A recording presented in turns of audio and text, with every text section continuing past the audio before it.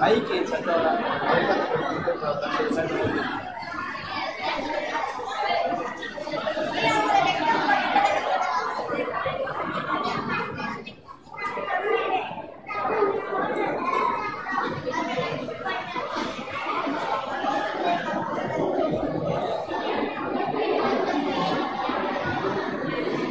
நான் இப்படி சார்ஜ் இருந்துக்கிறேன். இப்போ மைக்கு செட் பண்ணுங்க.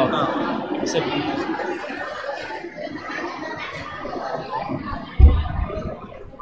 சவுண்ட் எடுக்குமா? ரொம்ப குளிர்.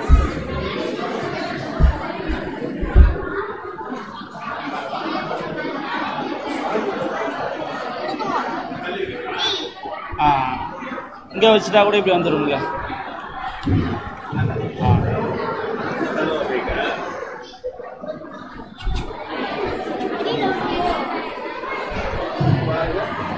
இல்லை நான் இப்படி உட்காந்துக்கிறேன். எப்படி வச்சா கரெக்டாக வரணும்?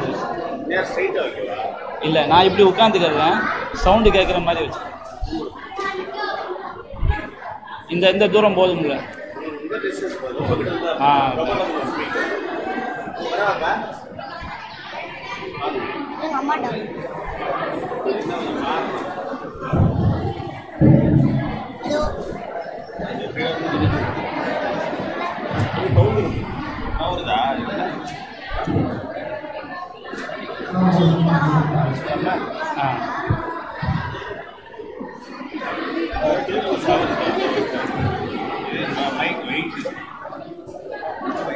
அது கொஞ்சம் கீழே இறக்கி நெருக்கி வச்சேன். அது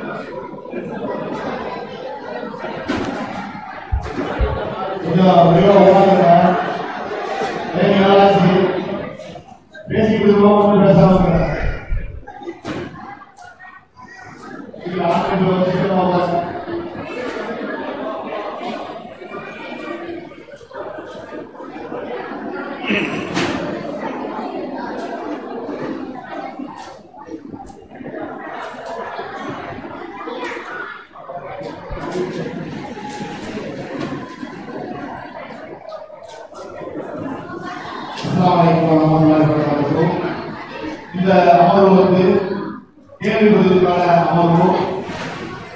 உங்களுடைய கேள்விகள் எதை குறித்து இருக்கும் அப்படின்னா, சூரியன் சம்பந்தப்பட்ட சந்தேகம் தான் அது குறித்த கேள்விகள் கேட்கலாம். அதே மாதிரி புராணத்துக்கு மக்களுடைய செய்திகள் சம்பந்தமான அதுல ஏதாவது சந்தேகங்கள் இருந்தா அது குறித்து நீங்க கேள்வி இருக்கலாம். இது முழுக்க இந்த கொள்கை சார்ந்த தலைப்பா இருக்கிறதுனால இதை ஒட்டிய உங்களுடைய கேள்விகள் அமைச்சிருக்கீங்கன்னா இந்த தேவையான புரிஞ்சு வைக்கிறீங்கன்னா முதலிய கவர்மெண்ட் இருக்கும்போது பெண்களுக்கு யாரா கேள்வி கேட்கிறது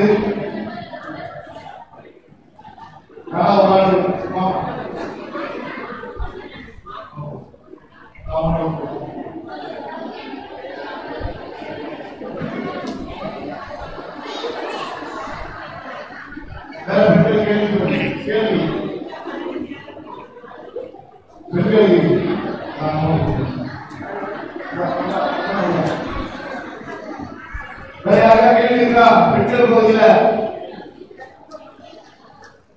சீக்கிரம் கேள்வி ஆய்வு பண்ணிக்காது. ஆண்கள் பகுதியில யாரா கேள்வி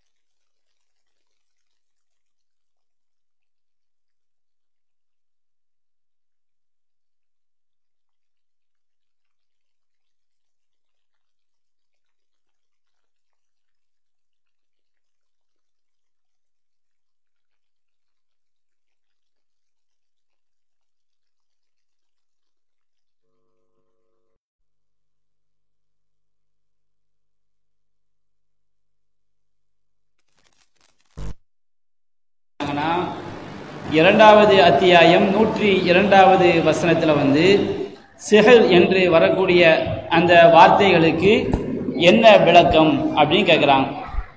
அடுத்து கணவன் மனைவிக்கு மத்தியில் பிரிக்கக்கூடிய கலை என்று சொன்னால் அது சிஹரா, சூனியமா, சூனியம் இல்லையா அப்படின்னு கேட்குறாங்க. பொதுவாக வந்து நாம் தெளிவாக புரிந்து கொள்ள வேண்டும். திருமலை குர்ஆனுடைய விளக்கம் என்று சொல்வது குர்ஆனுக்கு முரண்படாது சரியான அறிவிப்பாளர்களுடைய தொடரில் உறுதிப்படுத்தப்பட்ட நபிகள் நாயகத்துடைய சொல் செயல் அங்கீகாரம். இதுதான் திருமறை குர்ஆனுடைய விளக்கம். குர்ஆனுடைய வசனத்துக்கு நாம் விளக்கம் சொல்லும் பொழுது ஹதீஸ்களோடு இணைந்து தான் நாம் என்ன செய்யணும், ஒவ்வொரு வசனத்துடைய பொருளையும் நாம் விளங்கிக் கொள்ள வேண்டும். அப்போ அந்த அடிப்படையில் திருமறை குர்ஆனில் வந்து சிஹர் அப்படிங்கிற அந்த வார்த்தை பல அர்த்தங்களில் பயன்படுத்தப்பட்டுள்ளது. அல்லாஹ் ரப்பல் ஆலமீன் காஃபிர்கள் அந்த வார்த்தையை எப்படி நம்பினார்கள் என்றும் குர்ஆன் என்ன செய்து எடுத்து காட்டுகிறது. காஃபிர்களை பொறுத்த வரைக்கும் அந்த சிஹர் அப்படிங்கிற அந்த வார்த்தையின் மூலமாக அவர்கள் சூனிய கலைக்கு இறைவனை போன்று சக்தி இருக்குது என்ன செஞ்சாங்க, நம்பிக்கையை வைத்தார்கள். அதான் நபிகள் நாயகம் சஹீஹுல் புகாரியில பதிவு செய்யப்பட்டிருக்கிறது. சஹாபாக்கள் மதீனாவிற்கு ஹிஜ்ரத் செய்து வந்தவுடன் சஹாபாக்களுக்கு சொல்லப்பட்டது, சஹரத் லக்குமுல் யஹூத் ஃபலா யூலது லக்கும், உங்களுக்கு யூதர்கள் சூனியம் வைத்து விட்டார்கள், உங்களுக்கு குழந்தை பிறக்காது அப்படின்னு சஹாபாக்களுக்கு சொல்லப்பட்டது. ஆனால் அல்லாஹ் ரப்பல் ஆலமீன் குழந்தை பாக்கியத்தை சஹாபாக்களுக்கு கொடுத்து அதை பொய்ப்படுத்தி விட்டான். அப்ப யூதர்கள் அந்த சூனிய கலை எப்படி நம்பி இருக்கிறாங்க, சூனியம் வைத்து குழந்தை பாக்கியத்தை நம்ம நிப்பாட்ட முடியும், குழந்தை பாக்கியம் தரக்கூடியவன் அல்லாஹ் ரப்பல் ஆலமீன். யஹபு லிமன் யஷாஉ இனாசா வ யஹபு லிமன் யஷாஉ ஸுகூர் அவ் யுஸவ்விஜுஹும் ஸுக்ரான வ இனாசா வ யஜ்அலு மன் யஷாஉ அகீமா. அல்லாஹ் தன் நாடியோருக்கு ஆண் குழந்தையை கொடுக்கிறான், அல்லாஹ் தன் நாடியோருக்கு பெண் குழந்தையை கொடுக்கிறான், நாடியோர்களுக்கு ஆண் குழந்தைகளும் பெண் குழந்தை கலந்து கொடுக்கிறான், தான் நாடியோரை குழந்தை பாக்கியம் மற்றவராகவும் ஆக்குகிறான். அப்ப இந்த குழந்தை பாக்கியம் கொடுக்கக்கூடிய ஆற்றல் அல்லாஹ்வுடைய ஆற்றல். இந்த ஆற்றலை யூதர்கள் எதற்கு இருப்பதாக நம்பினார்கள், சூனியத்திற்கு இருப்பதாக யூதர்கள் நம்பினார்கள். அது மாதிரி ஜோசியம் என்பது ஒரு சூனிய கலையினுடைய ஒரு பகுதி தான். அந்த ஜோசிய கலையின் மூலம் மறைவான விஷயங்களை அறிய முடியும் என்று காஃபிர்கள் என்ன செஞ்சாங்க, நம்பினார்கள். அப்ப காஃபிர்களுடைய நம்பிக்கை பிரகாரம் சூனியத்தின் மூலம் இறைவனை போன்ற செயல்களை செய்ய முடியும் அப்படி காஃபிர்கள் என்ன செய்தார்கள், நம்பினார்கள். அதுபோன்று இந்த சிஹர் அப்படிங்கிற அந்த வார்த்தையை வந்து அல்லாஹ் ரப்பல் ஆலமீன் எந்த அர்த்தத்தில் பயன்படுத்துறான், அல்லாஹ் ரப்பல் ஆலமீன் சிஹர் என்ற வார்த்தையை வந்து பொய் என்ற அர்த்தத்தில் குர்ஆன்ல என்ன செய்யறான், பல இடங்கள்ல பயன்படுத்துகிறான். காஃபிர்கள் பயன்படுத்தியதையும் குர்ஆன் எடுத்து காட்டும். காஃபிர்கள் வந்து சூனியம் என்பதை இறைவனை போன்ற சக்தி அந்த சூனிய கலைக்கு இருப்பதாக காஃபிர்கள் நம்பிக்கை வைத்திருக்கிறார்கள். அதுபோல் சிஹர் என்ற வார்த்தைக்கு பொய் என்ற அர்த்தத்தையும் அல்லாஹ் ரப்பல் ஆலமீனுடைய வார்த்தை தான் விளங்கிக் கொள்ள முடிகிறது. நாம உங்களுக்கு முன்கூட்டியே எடுத்து சொன்னோம், மூசா நபிக்கும் சூனியக்காரங்களுக்கும் நடந்த அந்த போட்டியில அல்லாஹ் என்ன சொன்னான், மூசாவே உன்னுடைய வலது கையில் இருக்கக்கூடிய கம்பை போடுவீராக, தல்கஃபு மா யஃபிகூன், அவர்கள் பொய்யாக உண்டாக்கியவற்றை அந்த கம்பு முழுங்கிவிடும். அப்ப சூனியக்காரங்கள் செய்வது பொய்ன்னு செய்து குர்ஆன் சொல்லி காட்டுது.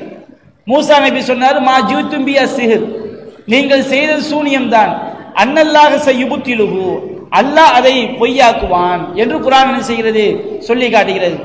குர்ஆன்ல இன்னொரு வசனத்துல வருகிறது, யௌம யுதஊன இலா நாரி ஜஹன்னம தஆ, மறுமை நாள்ல வந்து அல்லாஹ்வை மறுத்தவர்கள் ஒட்டுமொத்தமாக நரகத்திலே தள்ளப்படுவார்கள். இந்த உலகத்தில் வாழும்போது அல்லாஹ்வை மறுக்கக்கூடியவர்கள் நரகம்லாம் பொய், சொர்க்கம்லாம் பொய், அதெல்லாம் சூனியம், நாங்க சூனியம்னா பொய்ங்கிற அர்த்தத்தை சொன்னாங்க.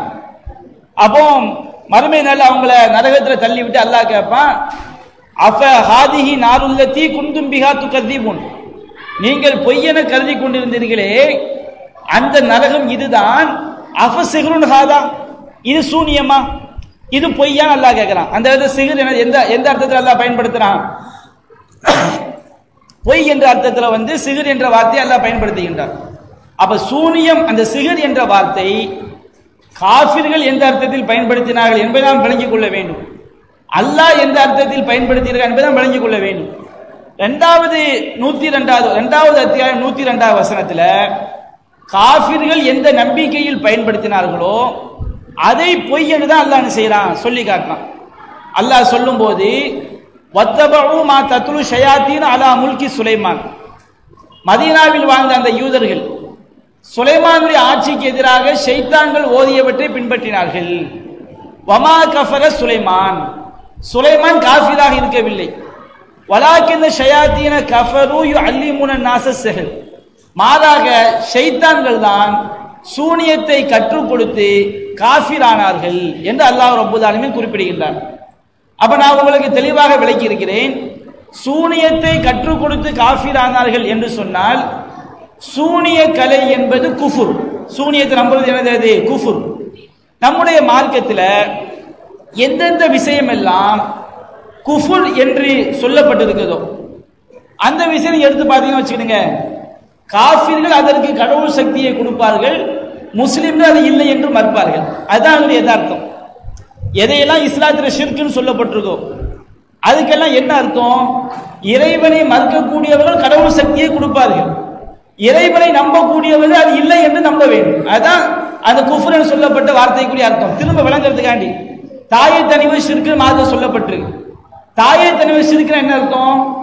தாயத்தை அணியக்கூடியவர்கள் அந்த தாயத்தின் மூலம் நமக்கு நன்மை ஏற்படும், இறைவன் எப்படி நன்மை செய்வானோ, இறைவன் எப்படி தீமை உண்டாக்கும், அது போன்று ஏற்படும் நம்பி அணிகிறாங்க. ஒரு மூமின் எப்படி நம்பணும்? அந்த சக்தி தாயத்துக்கு கிடையாது அப்படின்னு நம்ம நம்பணும். சவுனம் பார்ப்பது ஷிர்க்குன்னு சொல்லப்பட்டிருக்கு. சவுனம் பார்ப்பது ஷிர்க்குனா யாருடைய நம்பிக்கைப்படி? காஃபிர் நம்புறான். ஒரு சவுனம் நடந்து விட்டால், ஒரு விஷயத்தை சவுனமாக கருதி விட்டால் அதன் மூலம் நமக்கு நல்லது அல்லது கெட்டது ஏற்படும் என்று நன்மை தீமை ஏற்படுவதற்கு எது காரணமாக இல்லையோ அதை காரணமாக ஆக்குகிறான். அதனால அது ஷிர்காகுது. நம்ம நம்பிக்கைப்படி அப்படி நம்ம என்ன செய்யக்கூடாது, நம்ப கூடாது. ஜோசியம் ஷிர்க்கு குர்ஆன் இஸ்லாம் சொல்லி காட்டுது. ஜோசியம் ஷிர்க்குனா என்ன அர்த்தம்? காஃபிர்கள் ஜோசியக்காரனுக்கு அல்லாஹ்வுடைய சக்தியை கொடுக்குறாங்க. நாம எப்படி நம்பணும்? ஜோசியக்காரனுக்கு என்ன கிடையாது, அல்லாஹ்வுடைய சக்தி இல்லைன்னு நம்பணும். இதுதான் குர்ஆன் ஹதீஸம் வழங்கக்கூடிய அடிப்படை. அப்ப அல்லாஹ் ரப்பல் ஆலமீன் சூனியத்தை கற்றுக் கொடுத்ததினால் காஃபிரானார்கள் என்று அல்லாஹ் சொல்லும்போது சூனியம் என்பது குஃபுர் அப்படின்னு நமக்கு வந்துடுது. அப்போ ஒரு விஷயம் குஃப்ராக ஆகிவிடும் என்றால் அதை காஃபிர்கள் எப்படி நம்புறாங்களோ அப்படி நாம நம்ப கூடாது. காஃபிர்கள் சூனியத்தை எப்படி நம்புறாங்க? சூனியத்தின் மூலமாக எவ்வித தொடர்பும் இல்லாமல் குழந்தை பாக்கியம் இல்லாம ஆக்க முடியும், பாதிப்பு உண்டாக்க முடியும் அப்படின்னு காஃபிர்கள் நம்புறாங்க. ஆனா அல்லாஹ் என்ன செஞ்சிட்டான்? அதை குஃப்ருன்னு சொல்லிட்டான். அப்ப மூமின்கள் எப்படி நம்பணும்? சூனியம் என்பது பொய், அதற்கு எந்த சக்தியும் கிடையாது, சூனியக்காரனுக்கு அல்லாஹ்வுடைய சக்தி கிடையாது, சூனியத்தின் மூலமாக அல்லாஹ்வை போன்று என்ன செய்ய முடியாது, பாதிப்பு ஏற்படுத்த முடியாது. இதற்கு ஏராளமான வசனங்கள் நமக்கு என்ன செய்யுது, சான்றாகவும் இருக்கிறது. இப்ப சூனியத்தினால் எந்த பாதிப்பும் ஏற்படாது என்று நாம் விளங்கி கொண்ட பிறகு கணவன் மனைவிக்கு மத்தியில் பிரிக்கிற கலை சூனியம் நீங்க அர்த்தம் செஞ்சுன்னு வச்சுக்கிறீங்க. நீங்க செய்யக்கூடிய அர்த்தம் மற்ற வசனங்களுக்கும் மற்ற ஹதீஸுக்கும் எதிரான அர்த்தம். ஏன்னா கணவன் மனைவியை மத்தியில் பிரிக்கக்கூடிய கலையை பற்றி அல்லாஹ் சொல்லும் போது அல்லாஹ் அல்லமூன மின்ஹுமா மா யுஃபர்ரிகூன பிஹி பைனல் மர்இ வ ஸௌஜி, அந்த ஹாரூத் மாரூத் என்ற இரண்டு ஷைத்தான்களிடமிருந்து கணவன் மனைவிக்கு மத்தியில் பிரிக்கக்கூடிய கலையை கற்றுக்கொண்டார்கள். அப்ப அந்த கலை மூலமா என்ன செய்ய முடியும்? வமாஹும் பில்லாரின பிஹி மின் அஹதின் இல்லா பிஇذنில்லாஹ், அவர் அதன் மூலம் அல்லாஹ்வுடைய நாட்டத்தை கொண்டே தவிர யாருக்கும் எந்த தீங்கும் செய்ய முடியாது. அப்ப கணவன் மனைவிக்கு மத்தியில் பிரிக்கக்கூடிய கலை மூலம் அல்லாஹ் நாடினால் பாதிப்பு உண்டாக்க முடியும் என்று அல்லாஹ் சொல்கிறான். அப்ப சூனியம் அது குஃப்ர் என்று சொன்னால் அது பொய், அதுக்கு எந்த விதமான சக்தியும் கிடையாது. காஃபிர்கள் அதற்கு சக்தி இருப்பதாக நம்புவதனால்தான் அது குஃப்ர். அப்ப மூமின் எப்படி நம்பணும்? அது சக்தி இல்லை நம்பணும். அப்ப சூனிய கிளை ஒன்றும் இல்லாத என்று குஃப்ர் என்று சொல்வதிலே ஆகிவிட்டது. அப்ப கணவன் மனைவிக்கு மத்தியில் பிரிக்கக்கூடிய கலை அதன் மூலம் பாதிப்பு உண்டாகும், அல்லாஹ் நாடினால் உண்டாகும் அல்லாஹ் சொல்லி காட்டுகிறான். அப்ப நாம எப்படி விளங்கிக் கொள்ள வேண்டும் என்றால், எந்த குர்ஆன் வசனத்துக்கும் முரண் இல்லாமல், எந்த ஹதீஸுக்கும் முரண் இல்லாமல் கணவன் மனைவிக்கு மத்தியில் பிரிக்கக்கூடிய கலை என்பது அது சூனிய கலை கிடையாது. அது மனித சக்திக்கு உட்பட்டு பிரிக்கக்கூடிய ஒரு கலைதான். மனித சக்திக்கு உட்பட்டு கணவன் மனைவிக்கு மத்தியில பிரிக்கக்கூடிய ஒரு கலைதானே தவிர அந்த கலையை கற்றுக்கொண்டால் கூட அல்லாஹ் நாடினால்தான் பாதிப்பு உண்டாக்க முடியும் என்பதை அந்த வசனம் என்ன செய்கிறது, சொல்லி காட்டுகிறது. அப்ப நாம ஏன் சூனியம் என்று பொருள் செய்யக்கூடாது என்று சொல்கிறோம், இதையும் நீங்கள் தெளிவாக புரிந்து கொள்ள வேண்டும். விளக்குவதற்காக சுருக்கமா சொல்லி காட்டுறேன். சூனியத்தை கற்றுக் கொடுத்ததினால் காஃபிராகி விட்டார்கள் என்று அல்லாஹ் சொல்வதிலிருந்து சூனிய கலை என்பது குஃபுர் என்று ஆகிவிட்டது. குஃபுர் என்று சொன்னால் காஃபிர்கள் அதற்கு இறை சக்தி இருப்பதாக நம்புகிறார்கள் அர்த்தம். மூமின்கள் இல்லை நாம நம்பணும். அப்ப சூனிய கலை குஃபுர் என்பதனால் அது பொய்யின் ஆயிடுச்சு. கீழே வந்து எப்படி வருது, கணவன் மனைவிக்கு மத்தியில் பிரிக்கக்கூடிய கலை மூலம் அல்லாஹ் நாடினால் பாதிப்பு உண்டாக்க முடியும் வருது.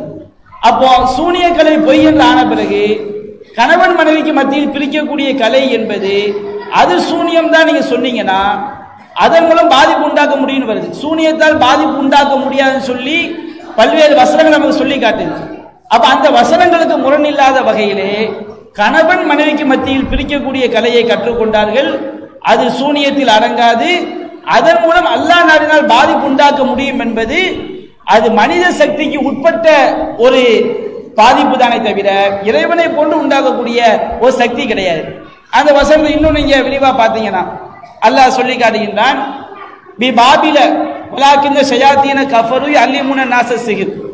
ஷைத்தான்கள் தான் மக்களுக்கு சூனியத்தை கற்றுக் கொடுத்து காஃபிரானார்கள். அந்த ஷைத்தான்கள் யாரு?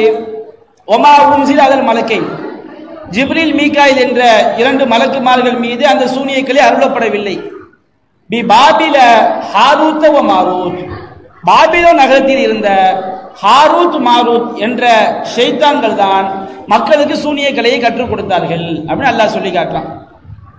இந்த ஷைத்தான்கள் ஹாரூத் மாரூத் ஷைத்தான்கள் நம்ம சொல்றோம் பாருங்க, குர்ஆன்ல பல்வேறு வசனங்கள்ல தீய மனிதர்களுக்கு ஷைத்தான் அப்படிங்கிற வார்த்தை பயன்படுத்தப்பட்டு, இப்ப அல்லாஹ் முனாஃபிகீன்களை பத்தி அல்லாஹ் சொல்லும் போது ஃபைதா லகுல்லதீன ஆமனு காலு ஆமன்னா, அவர்கள் ஈமான் கொண்டவர்களை சந்திக்கும் போது நாங்கள் ஈமான் கொண்டோம் என்று சொல்வார்கள்.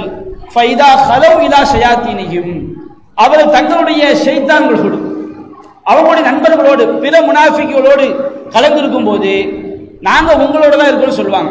அப்ப தீய மனிதர்களுக்கு ஷைத்தான் என்ற வார்த்தை பயன்படுத்தப்பட்டிருக்கிறது. நபிகள் நாயகம் ஒரு கவிஞனை பார்க்கிறாங்க, ஹுதுஹாத ஷைத்தான், அந்த ஷைத்தானை பிடிங்கிறாங்க. அப்ப தீய மனிதர்களுக்கும் என்ன செய்யப்பட்டிருக்கு, ஷைத்தான்ங்கிற வார்த்தை பயன்படுத்தப்பட்டிருக்கு.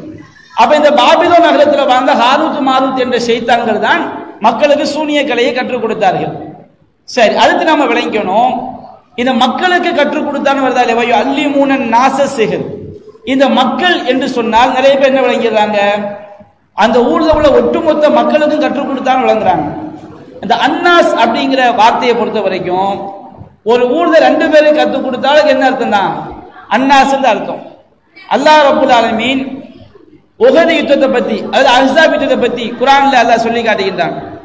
சஹாபாக்கள்கிட்ட வந்து சஹாபாக்கள் ஒரு கூட்டமா இருக்கிறாங்க, அதே மாதிரி காஃபிர்கள் ஒரு கூட்டமா இருக்கிறாங்க. இப்ப அந்த காஃபிர்கள் ஒன்று திரண்டு நபிகள் நாயகத்தையும் சஹாபாக்களையும் தாக்க வருகிறார்கள் அப்படிங்கிற செய்தியை ஒரு கூட்டம் சொல்ல வருது. மொத்தம் 3 குரூப், நபிகள் நாயகம், சஹாபாக்கள், முஸ்லிம்கள் ஒரு குரூப், காஃபிர்கள் ஒரு குரூப். இந்த 2க்கும் மத்தியில் காஃபிர்கள் முஸ்லிம்களை தாக்க வருகிறார்கள் என்ற செய்தியை சொல்லக்கூடிய ஒரு குரூப். அதை பத்தி அல்லாஹ் சொல்லும் போது அல்லதீன கால லஹுமுன் நாஸ், இந்த மூமின்கள் எப்படிப்பட்ட என்று சொன்னால் மக்கள் அவர்களுக்கு சொன்னார்கள், இன்னன் நாஸ கது ஜமஊ லக்கும், மக்கள் எல்லாம் உங்களுக்கு எதிராக ஒன்று திரண்டு விட்டார்கள் அப்படின்னு குர்ஆன் சொல்லி காட்டுது. இந்த வசனத்துல அன்னாஸ் என்று அல்லாஹ் சொல்வது முஸ்லிம்கள்ட்ட வந்து தகவல் சொன்ன மக்கள் அன்னாஸ், அவங்களே அல்லாஹ் அன்னாஸ்ங்கிறான். காஃபிர்களையும் அல்லாஹ் என்ன செய்யறான், அன்னாஸ்ங்கிறான். அப்ப அன்னாஸ் என்ற வார்த்தை வந்து ஒட்டுமொத்த மக்களையும் குறிக்கக்கூடிய வார்த்தை கிடையாது. சில இடங்கள்ல புற சான்றுகளை வைத்து ஒட்டுமொத்த மக்களையும் குறிக்கும். சில இடங்கள்ல வந்து 2 பேரை கூட என்ன செய்யும், 2 பேரை கூட அன்னாஸ்ங்கிற வார்த்தை குறிக்கும். அப்ப இந்த ஹாரூத் மாரூத் என்ற ஷைத்தான்கள் அல்லிமுன நாஸ சிஹ்ர், மக்களுக்கு சூனிய கலையை கற்றுக் கொடுத்தான்னு சொன்னால் அந்த ஊர்ல வாழ்ந்த ஒட்டுமொத்த மக்களுக்கும் கிடையாது, ஒரு குறிப்பிட்ட பகுதி மக்களுக்கு கற்றுக் கொடுத்தாங்க. அது எப்படி நாம சொல்றோம், பின்னாடி வரக்கூடிய வார்த்தையோடு சொல்றோம்.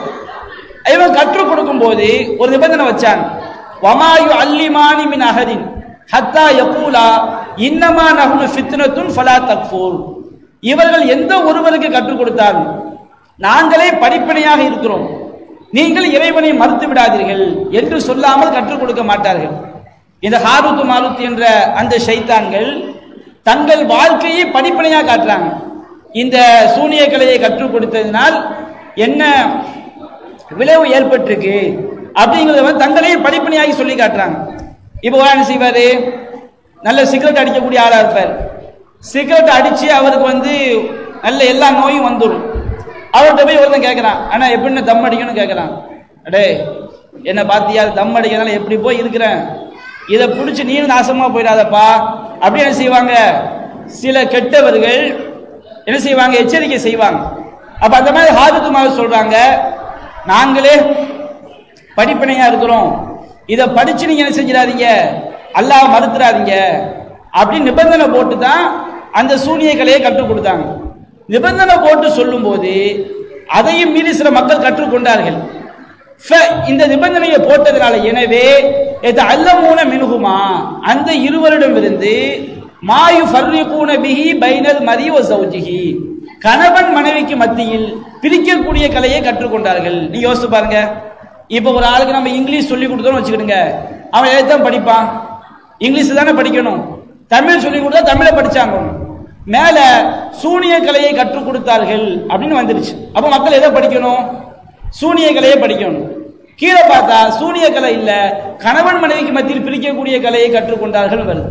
அப்ப நாம விளங்கிக் கொள்ள வேண்டும், மக்களுக்கு சூனிய கலையை கற்றுக் கொடுக்கும் பொழுது இந்த நிபந்தனையை வைத்து சொல்லிக் கொடுத்ததினால் சிலர் எதை படித்துக் கொண்டார்கள், கணவன் மனைவிக்கு மத்தியில் பிரிக்கக்கூடிய கலையை கற்றுக்கொண்டார்கள். அந்த கணவன் மனைவிக்கு மத்தியில் பிரிக்கக்கூடிய கலையை பற்றி அல்லாஹ் சொல்லும் போது வமாஹும் பில் ஆர்தீன பிஹி மின் அஹதின் இல்லா பிஇذنில்லாஹ், இதன் மூலம் அல்லாஹ்வுடைய நாட்டம் இல்லாமல் அவர்கள் யாருக்கும் எந்த தீங்கும் செய்ய முடியாது. ஃபைதஅல்லமூன மின்ஹுமா மா யதுர்ருஹும் ஃபைதஅல்லமூன மா யதுர்ருஹும் வலா யன்ஃபவுஹும், அவர்களுக்கு தீங்களிக்கக்கூடிய நன்மை அளிக்காத காரியத்தை கற்றுக்கொண்டார்கள். தீங்களிக்கக்கூடிய என்று சொன்னால் மறுமையில் நரகத்தில் கொண்டு போய் சேர்க்கக்கூடியது, எந்த நன்மையும் தராத காரியத்தை என்ன செய்தார்கள், கற்றுக்கொண்டார்கள் என்று அல்லாஹ் சொல்லி காட்டுகின்றான். வலகத் அலிமு லமனிஷ்தராஹு மாலஹு ஃபில் ஆখিরাতি மின் ஹலாக், அவர்கள் அறிந்திருக்கிறார்கள் யார் இந்த சூனிய கலை, கணவன் மனைவிக்கு மத்தியில் பிரிக்கக்கூடிய கலை ரெண்டுமே கெட்டதுதான், இதை இவர்கள் விலைக்கு வாங்கி கொண்டார்களோ அவர்களுக்கு மறுமையில் எந்த பாக்கியமும் இல்லை என்று அவர் அறிந்திருக்கிறார்கள் என்றும் அல்லாஹ் சொல்லி காட்டுகிறான். அதனால 102 வசனத்துல அல்லாஹ் சூனியத்தை கற்றுக் கொடுத்து காஃபிர் ஆனார்கள் என்று அல்லாஹ் சொல்லக்கூடிய இடம், காஃபிர்கள் சூனியத்தின் மூலம் என்ன செய்யலாம் என்று நம்பினார்களோ அந்த நம்பிக்கையை தான் அல்லாஹ் என்ன செய்யறான், சொல்லி காட்டுகிறான். அல்லாஹ் எந்த அர்த்தத்தில் சூனியம் என்ற வார்த்தையை பயன்படுத்துகிறானோ அந்த அர்த்தத்தில் அல்லாஹ் என்ன செய்யல, சொல்லி காட்டவில்லை. இதை நாம் தெளிவாக புரிந்து கொள்ள வேண்டும்.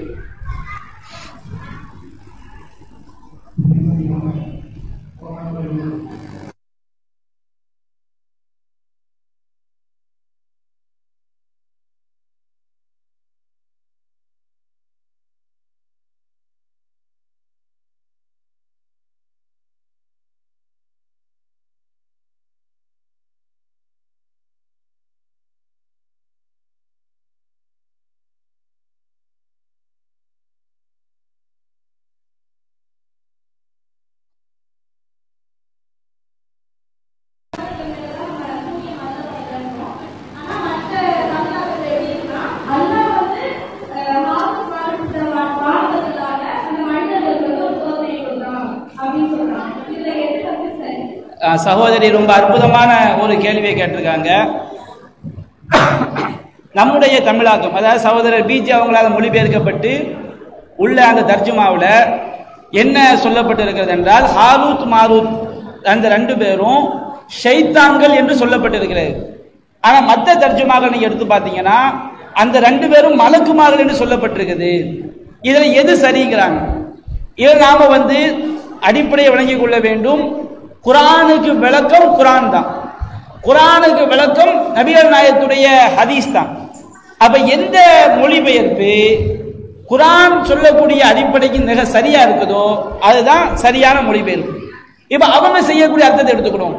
வமா உன்சில அலல் மலக்கைன், அந்த சூனிய கலை 2 மலக்குமார்கள் மீது அருளப்பட்டது. அந்த 2 மலக்குமார்கள் யாரு? பி பாபில ஹாரூத் மாரூத். பாபிலோன் நகரத்தில் வாழ்ந்த ஹாரூத் மாரூத் என்ற 2 மலக்குமார்கள் மீது அருளப்பட்டது என்று சூனிய கலை நம்பக்கூடியவங்க பொருள் செய்யறாங்க. சலஃபுகள், ஜாக் அமைப்பு, இன்னும் பல்வேறு அமைப்புகள் செய்யறாங்க, பொருள் செய்யறாங்க. இந்த அர்த்தம் சரியா? இதை முதல்ல எடுத்துக்கணும். இவன் மலக்குமார்கள் மீது சூனிய கலை அருளப்பட்டது என்று சொன்னால், மலக்குமார்களை பொறுத்தவரைக்கும் அல்லாஹ் குர்ஆன் சொல்லி காட்டுகின்றான். ஆதம் அலைஹிஸ்ஸலாம் அவரை அல்லாஹ் படைச்சு ஆதம் நபிக்கு எல்லா பொருட்களுடைய பெயரையும் கற்றுக் கொடுக்கிறான். பிறகு அதை மலக்குமார்களுக்கு எடுத்து காட்டி நீங்க இதை எனக்கு அறிவிங்கன்னு சொல்லும் போது மலக்குமார்கள் சொல்றாங்க, லா இல்மலனா இல்லாம அல்லம்தனா, இறைவா நீ எங்களுக்கு எதை கற்று தந்தாயோ அதை தவிர வேறு எந்த ஞானமும் எங்களுக்கு என்ன செய்யாது, கிடையாது அப்படின்னு என்ன செய்றாங்க, மலக்குமார்கள் சொல்றாங்க. அப்ப மலக்குமார்களுக்கு எந்த ஞானம் மட்டும்தான் இருக்குது, அல்லாஹ் என்ன கற்றுக் கொடுத்தானோ அந்த ஞானம் மட்டும்தான் மலக்குமார்களுக்கு இருக்குது. குர்ஆன்ல பல்வேறு வசனங்கள் அல்லாஹ் சொல்லி காட்டுகின்றான். மலக்குமார்களை பொறுத்த வரைக்கும் லா யஸூனல்லாஹ மா அமரஹும் வ யஃஅலூன மா யுமரூன், அல்லாஹ் அவர்களுக்கு ஏவியதில் மாறு செய்யவே மாட்டார்கள், அல்லாஹ் சொன்னதை மட்டும் தான் செய்வார்கள். அப்ப மலக்குமார்களுக்கு அல்லாஹ் சொன்னதை மட்டும்தான் செய்ய தெரியும். அல்லாஹ் சொன்ன ஞானம் மட்டும்தான் அவங்களுக்கு இருக்குது. மலக்குமார்களுக்கு அல்லாஹ் சொன்ன ஞானம் மட்டும்தான் இருக்குது. மற்ற வசனங்கள் சொல்லுதா இல்லையா? அந்த கருத்தை உள்வாங்கிட்டு வசனத்தை படிங்க. வமா உன்சில அதல் மலக்கைன் பி பாபில ஹாரூத் மாரூத், பாபிலோன் நகரத்தில் இருந்த ஹாரூத் மாரூத் என்ற வானவர்களுக்கு சூனிய கலை அருளப்பட்டது சொல்லி வச்சுக்கிடுங்க. மலக்குமார்கள் வானவர்கள் என்றால் அவர்களுக்கு சூனிய கலை அருளப்பட்டது என்று சொன்னால் அந்த வானவர்களுக்கு அருளியவன் யார் தான்? அந்த வானவர்களுக்கு அருளியவன் யாரு? அல்லாஹ்னு வருது, அப்படித்தானே வருது. ஏன்னா மலக்குமார்களுக்கு அல்லாஹ் சொன்ன ஞானத்தை தவிர வேறு ஞானம் கிடையாது. அப்ப அந்த சூனிய கலை மலக்குமார்கள் மீது இறக்கப்பட்டது என்று சொன்னால் மலக்குமார்களுக்கு இறக்கி வைத்தவன் யார் தான்? அல்லாஹ் தான். இப்போ சூனிய கலை குஃபுர் குர்ஆன் சொல்லிடுச்சு, சூனிய கலை ஷிர்க்குன்னு குர்ஆன் என்ன செஞ்சிடுச்சு, சொல்லிடுச்சு, ஹதீஸ்லயும் வந்துருச்சு. இப்ப மலக்குமார்களுக்கு ஒரு குஃப்ரான விஷயத்தை அல்லாஹ் வஹியா இறக்குவானா? இது ஒரு கேள்வி ஏற்படுது. குர்ஆன் பல்வேறு வசனங்கள்ல அல்லாஹ் ரப்பல் ஆலமீன் ஷிர்கான விஷயத்துக்கு ஒருபோதும் வஹி அறிவிக்க மாட்டான். அல்லாஹ் என்ன செய்ய மாட்டான்? ஷிர்கான விஷயத்துக்கு ஒருபோதும் அல்லாஹ்விடமிருந்து வஹி வராது. இப்ப அல்லாஹ் நம்ம சோதிக்கிறதுக்கான சில விஷயங்களை படைப்பான். அல்லாஹ் பன்றியை படைத்து பன்றி இறைச்சியை சாப்பிடாங்க அல்லாஹ் சொல்லுவான். அதே மாதிரி தஜ்ஜாலை அல்லாஹ் படைத்து நமக்கு சோதனையாக்குவான். ஆனா அல்லாஹ்விடம் இருந்து ஷிர்கான விஷயங்கள் ஒருபோதும் வஹியாக வராது. வஹி என்பது நாம் பின்பற்றக்கூடியது. அப்ப வமா உன்சில அதல் மலக்கைன், 2 மலக்குமார்கள் மீது இறக்கப்பட்டது என்று சொன்னால் இறக்கப்படுதல் என்பது வஹியாக அருளப்படுதல். அப்ப மலக்குமார்களுக்கு அல்லாஹ் ஷிர்கான விஷயங்களை அல்லாஹ் அருள்வானா? குர்ஆன் பல்வேறு வசனங்கள் அல்லாஹ் ஷிர்கை சொல்லி காட்டும் போது, அதாவது ஷிர்கான விஷயங்களுக்கு அன்ஸலல்லாஹு பிஹி மின் சுல்தான், ஷிர்கான விஷயங்களுக்கு கட்டுகளவு ஆதாரத்தை கூட அல்லாஹ் இறக்க மாட்டான். ஷிர்கான விஷயங்கள் இருக்கா இல்லையா? ஏதாவது ஒரு ஷிர்க் எடுத்துக்கிட்டு இந்த வசனத்துல ஷிர்க்குக்கு ஆதாரம் இருக்குது அப்படின்னு சொல்லவே முடியாது. தப்பா வியாக்கியானம் பண்ணுவாங்க. அல்லாஹ்விடம் இருந்து ஷிர்க் வைக்கிறதுக்கு ஆதாரம் வஹியா இறக்கப்படுமான்னு கேட்டா கட்டுகளை கூட அல்லாஹ் இறக்க மாட்டான். குர்ஆன்ல நிறைய இடங்கள்ல அல்லாஹ் சொல்லி காட்டுறான். இப்ராஹிம் நபி சொல்லுவாங்க, வலா அகாஃபு மா துஷ்ரிகீன பிஹி ஷையா, நீங்கள் அல்லாஹ்க்கு இணை கற்பிக்கக்கூடியவற்றுக்கு நான் ஒருபோதும் பயப்பட மாட்டேன் சொல்லும் போது மாலம் நஸில் பிஹி சுல்தானா, அந்த இணை வைக்கக்கூடிய காரியங்களுக்கு அல்லாஹ் எந்த விதமான ஆதாரத்தையும் இறக்கி வைக்கவில்லை. அப்ப குர்ஆன் சொல்லக்கூடிய ஒரு அக்கீதாவை நீங்க விளங்கிக்கும். என்ன அக்கீதான்னு சொன்னோம்னா, இப்ப யூசுப் நபி ஜெயில இருக்கும்போது சொல்வார், ஜெயில இருக்கும்போது யூசுப் நபி ஜெயில இருக்கும்போது ஜெயில நண்பர்கள் இருப்பாங்க, அவங்க தாவா பண்ணுவார். தாவா பண்ணும்போது அவங்களுடைய வணக்க வழிபாடு போய் சொல்லும் போது இன்ஹுவ இல்லா அஸ்மாவுன் சம்மைத்துகா அன்தும் ஆபாவுக்கும் மா அன்ஸலல்லாஹு பிஹா மின் சுல்தான், நீங்க கடவுளா கற்பனை பண்ணி வணங்குறீங்களா இல்லையா, இது எல்லாம் நீங்களும் உங்கள் முன்னோர்களும் சூட்டி கொண்ட கற்பனை பெயர்கள், அல்லாஹ்விடம் இருந்து இவற்றுக்கு எந்த ஆதாரமும் வரவில்லை அப்படிம்பாங்க. அப்ப ஷிர்கான விஷயங்கள் இருக்கு பாருங்க, ஷிர்கான விஷயங்களை அல்லாஹ் ஒருபோதும் வஹியாக இறக்க மாட்டான். இது குர்ஆன் சொல்லக்கூடிய கொள்கை. மலக்குமார்களுக்கு அல்லாஹ் சொல்லி கொடுத்ததை தவிர வேறு எதுவும் தெரியாது. இதுவும் குர்ஆன் சொல்லக்கூடிய கொள்கை. அப்ப அந்த சூனியக்கலை ஹாரூத் மாரூத் என்ற மலக்குமார்களுக்கு இறக்கப்பட்டு நீங்க சொன்னீங்கன்னா, மலக்குமார்களுக்கு அல்லாஹ் சூனியக்கலை அல்லாஹ் தான் இறக்கி வச்சான். அந்த சூனியக்கலை குஃப்ரு. அப்ப குஃப்ரான விஷயத்தை யார் இறக்கி வச்சா? அல்லாஹ் இறக்கி வச்சா வந்துடும். இந்த குஃப்ரான விஷயத்தை அல்லாஹ் இறக்கி வைத்தான் என்பது குர்ஆன் சொல்லக்கூடிய தெளிவான கொள்கைக்கு முரணானது. அந்த மாதிரி அர்த்தத்தை நாம் என்ன செய்யக்கூடாது, செய்யக்கூடாது. இப்ப நீங்க சிந்திச்சு பாருங்க, ஒரு கூட்டம் என்ன செய்யுது, சூனியக்கலை ஹாரூத் மாரூத் என்ற வானவர்கள் மீது இறக்கப்பட்டது அப்படி அர்த்தம் செய்யும் போது அல்லாவே ஷிர்க் இறக்குனான்னு வந்துடும்.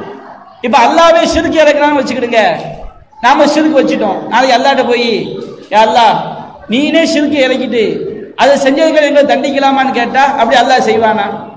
ஷிர்க்குக்கு அல்லாஹ் ஆதாரம் இறக்குவானா? இன்னல்லாக ஒரு அல்லாஹ் ஒருபோது வசனங்களுக்கு எதிராக இருக்கிறது.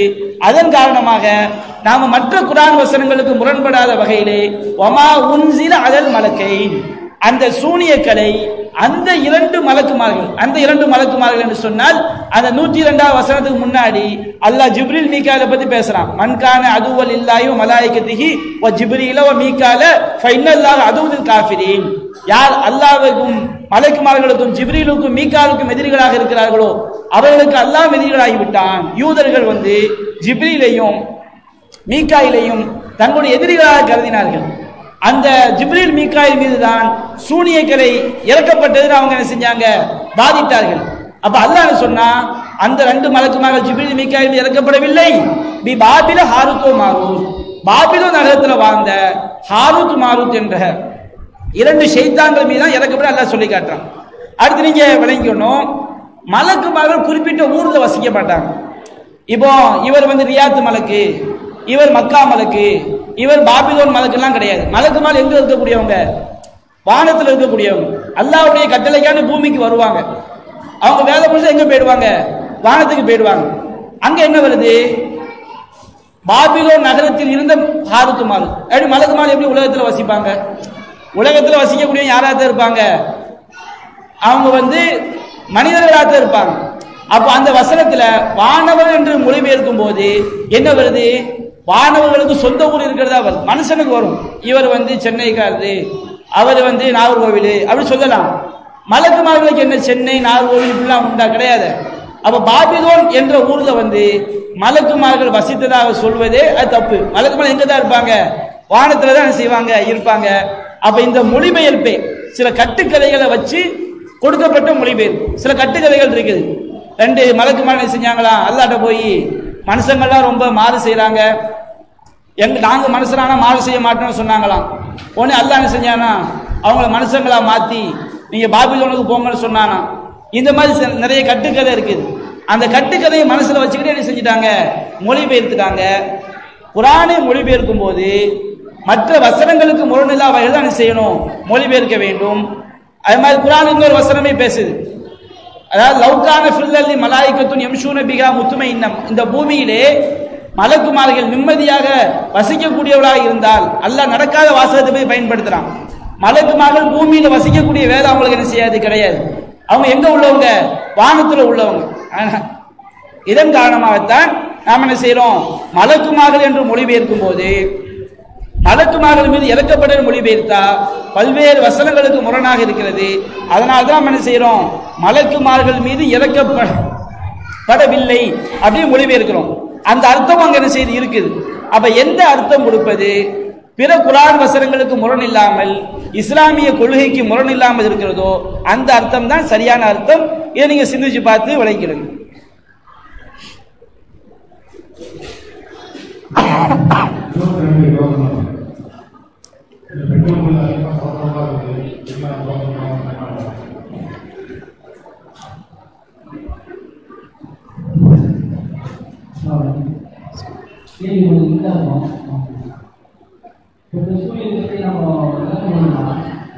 இது என்பதை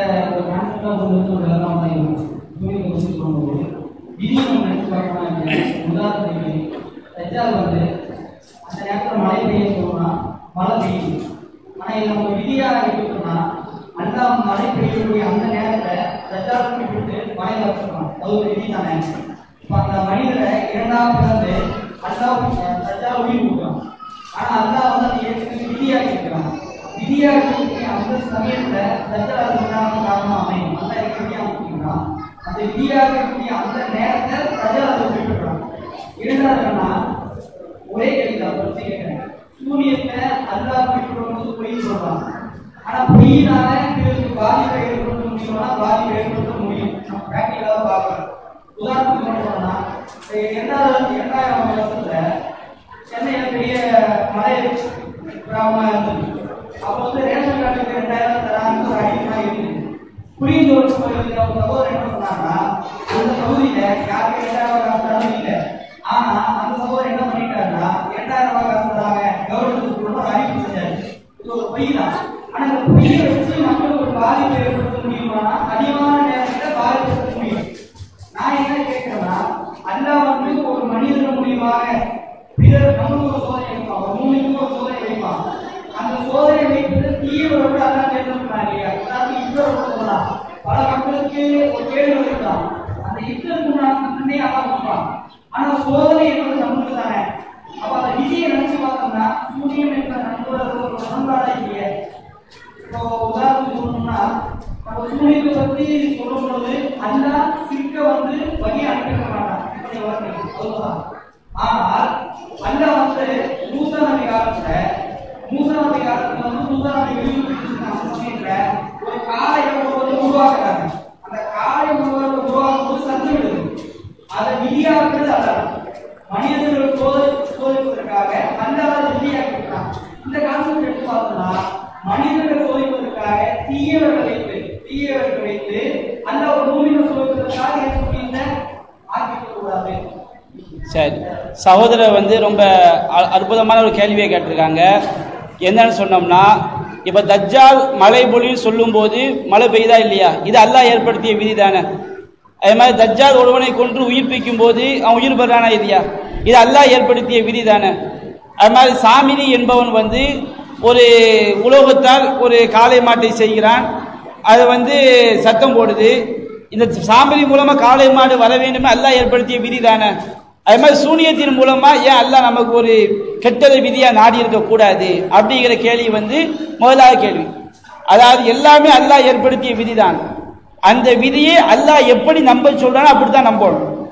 இப்ப தஜ்ஜால் மழை இறக்கி வைப்பான் அப்படின்னு வரக்கூடியது, அதே மாதிரி தஜ்ஜால் வந்து இறந்தவரை உயிர்ப்பிப்பான் என்று வருவது, இது எல்லாமே அல்லாஹ் எப்படி ஏற்படுத்திய விதிதான். எல்லாமே குல்லு யாமல் அல்லா ஷாக்கிருதி, எல்லாமே அவருடைய விதிப்படிதான் நடக்குது. எது நடந்தாலும் விதிதானே, நடந்து முடிஞ்சப்ப என்னதுதான் விதிதான். அப்ப எல்லா விதிதான். தஜ்ஜாலுக்கு அல்லாஹ் எப்படி விதிச்சிருக்கிறார் அதான் கேள்வி. இங்க கேள்வி என்னன்னா எல்லாமே விதியா விதி இல்லையாங்கிற கேள்வி கிடையாது. தஜ்ஜால் செய்கிறானே இது அவனுக்கு கொடுக்கப்பட்ட ஆற்றல், கொடுக்கப்பட்டதாக அல்லாஹ் விதித்திருக்கிறானா, அது அவன் மூலம் அல்லாஹ் நடத்துகிறான், இறைவன் செய்கிறான். அவனுக்கு எந்த ஆற்றலும் இல்லாமல் அவன் செய்வதை போன்று இறைவன் விதித்த விதியா? அதுதான் கேள்வி. இப்ப கேள்வி விதியா விதி இல்லையான்னு கிடையாது. இப்ப தஜ்ஜாலை பொறுத்த வரைக்கும் சலஃபுகள் எப்படி நம்புறாங்க? தஜ்ஜாலுக்கு மலை இறக்குற சக்தி அல்லாஹ் கொடுத்தான் நம்புறாங்க. அல்லாஹ் கொடுத்த சக்தியை கொடுத்து அல்லாஹ் விதிச்சிருக்கா நம்புறாங்க. தஜ்ஜாலுக்கு உயிர்ப்பிக்கக்கூடிய ஆற்றல் அல்லாஹ் கொடுத்திருக்கா நம்புறாங்க. நாம அப்படி நம்பாதீங்கன்னு சொல்றோம். தஜ்ஜால் என்பது அல்லாஹ்வால் படைக்கப்பட்ட சோதனை. நான் உங்களுக்கு குர்ஆன் வசனம் எடுத்து காட்டினேன். யௌம யதி பாவு ஆயாத்தி ரப்பிக்க, உங்களுடைய இறைவனுடைய அத்தாட்சிகள் வரும் பொழுது லா தன்ஃபவு நஃப்ஸன் ஈமான் லா தன்ஃபவு நஃப்ஸன் ஈமானுஹா லம் தகுன் ஆமனத் மின் கபுல் அவ் கஸபத் ஃபீ ஈமானியா கைரா. இறைவனுடைய சில அத்தாட்சிகள் வரும்போது எந்த ஒரு ஆத்மா அதற்கு முன்பாக நம்பிக்கை கொண்ட ஆத்மாக்களை தவிர, மனிதர்களை தவிர, அதற்கு முன்பாக தங்களுடைய ஈமானின் மூலம் நன்மையை சம்பாதித்துக் கொண்ட மனிதர்களை தவிர வேற யாருக்கும் அவருடைய ஈமான் பயனளிக்காது அப்படின்னு குர்ஆன் சொல்லி காட்டுது. இறைவன் ஏற்படுத்திய அத்தாட்சிகள் அது எது? நபிகள் நாயகம் விளக்குறாங்க, ஹதீஸ்ல வருது. இறைவன் ஏற்படுத்திய அத்தாட்சிகள் சூரியன் மேற்கே உதிப்பது, தஜ்ஜால் வருவது, பேசக்கூடிய பிராணி தாபத்துல் அருள், பேசக்கூடிய பிராணி வெளிப்படுவது. அப்ப சூரியன் மேற்கே உதிப்பது என்பது மேற்கே உதிக்க வைப்பவன் இறைவன், தஜ்ஜாலை கொண்டு வருபவன் இறைவன், பேசக்கூடிய பிராணியை பேச வைப்பவன் இறைவன். நபிகள் நாயகம் சொல்லி காட்டினாங்க, மாபைன ஹல்கி சாஅத்தி மாபைன ஹல்கி ஆதம இலா கியாமி சாஅத்தி ஃபித்ரத்துன் அலவு இந்தல்லாஹி மினத் தஜ்ஜால். ஆதமை படைத்ததிலிருந்து கியாமத் கிடையாது, இறைவனால் ஏற்படுத்தப்பட்ட ஒன்று. முகீரத்துல் ஷுவைப் தண்ணிக்குள்ள கையை காட்டுறோம், தானா தண்ணி வருது. அதுக்கு என்ன காரணம்? நம்ம கையைக்கா சக்தி அப்படி இல்லை, கையை காட்டினா துறக்கிறவங்க செட் பண்ணி வச்சிருக்கிறான். அதே மாதிரி தஜ்ஜால் இப்படி எல்லாம் சொல்லும் போது இறைவன் அதை நடக்க வேண்டும் நடத்தி காட்டுவோம் இறைவன். என்ன ஏன் அப்படி நாம சொல்றோம்? மலை இறக்குற சக்தி அல்லாஹ் தஆலா யாருக்கும் கிடையாதுன்னு செஞ்சிடுச்சு, ஹதீஸ்ல குர்ஆன்ல வந்துருச்சு. உயிர்ப்பிக்கக்கூடிய அல்லாஹ் தஆலா யாரும் குர்ஆன்ல வந்துருச்சு. தஜ்ஜால் மூலம் நடக்கக்கூடிய அனைத்தையும் இயக்குபவன் அல்லாஹ்னு சொல்லி வந்துருச்சு. அப்ப தஜ்ஜால் மூலம் நடக்கிறது விதிதான், அது நடக்கத்தான் போகுது. ஆனா எப்படிப்பட்ட விதி? அவனுக்கு கொடுக்கப்பட்ட ஆற்றல் கிடையாது. அது எப்படிப்பட்ட விதி? இறைவன் அவன் மூலம் நம்மை சோதிக்கிறான். அப்படிப்பட்ட விதி நாம செஞ்சுக்கணும், நம்பிக்கை கொள்ள வேண்டும். அடுத்து சாமிரி சொன்னாங்க. சாமிரிக்கு உள்ளது அதுதான். தஜ்ஜாலுக்கு மிகப்பெரிய அந்த சோதனை அல்லாஹ் ஆக்குனானா இல்லையா? சாமிரியை தஜ்ஜாலை போன்று அல்லாஹ் கொடுக்காமல் ஒரு விஷயத்தை கொண்டு அல்லாஹ் சாமிரி மூலமா நடத்திக்காச்சு அல்லாஹ் சோதிச்சான். மூசா நபி அல்லாஹ் பார்க்க போயிட்டார் துர்சினா மலைக்கு. இப்ப அல்லாஹ் கேட்கிறான், மா அல்ஜலகான் கௌமிக யா மூசா, மூசாவே உன் சமூகத்தை விட்டு வேகமா வந்துட்டிய, என்ன காரணம் அப்படிங்கிறான். அப்போ மூசா நபி சொல்றாரு, இறைவா ஹாவுலாயி அலா அசரி, அவங்க என்னுடைய கொள்கையில் தான் இருக்கிறார்கள். அஜல்து ரப்பி, இறைவா நீ திருப்தி கொள்வதற்கு ரொம்ப வேகமா வந்த.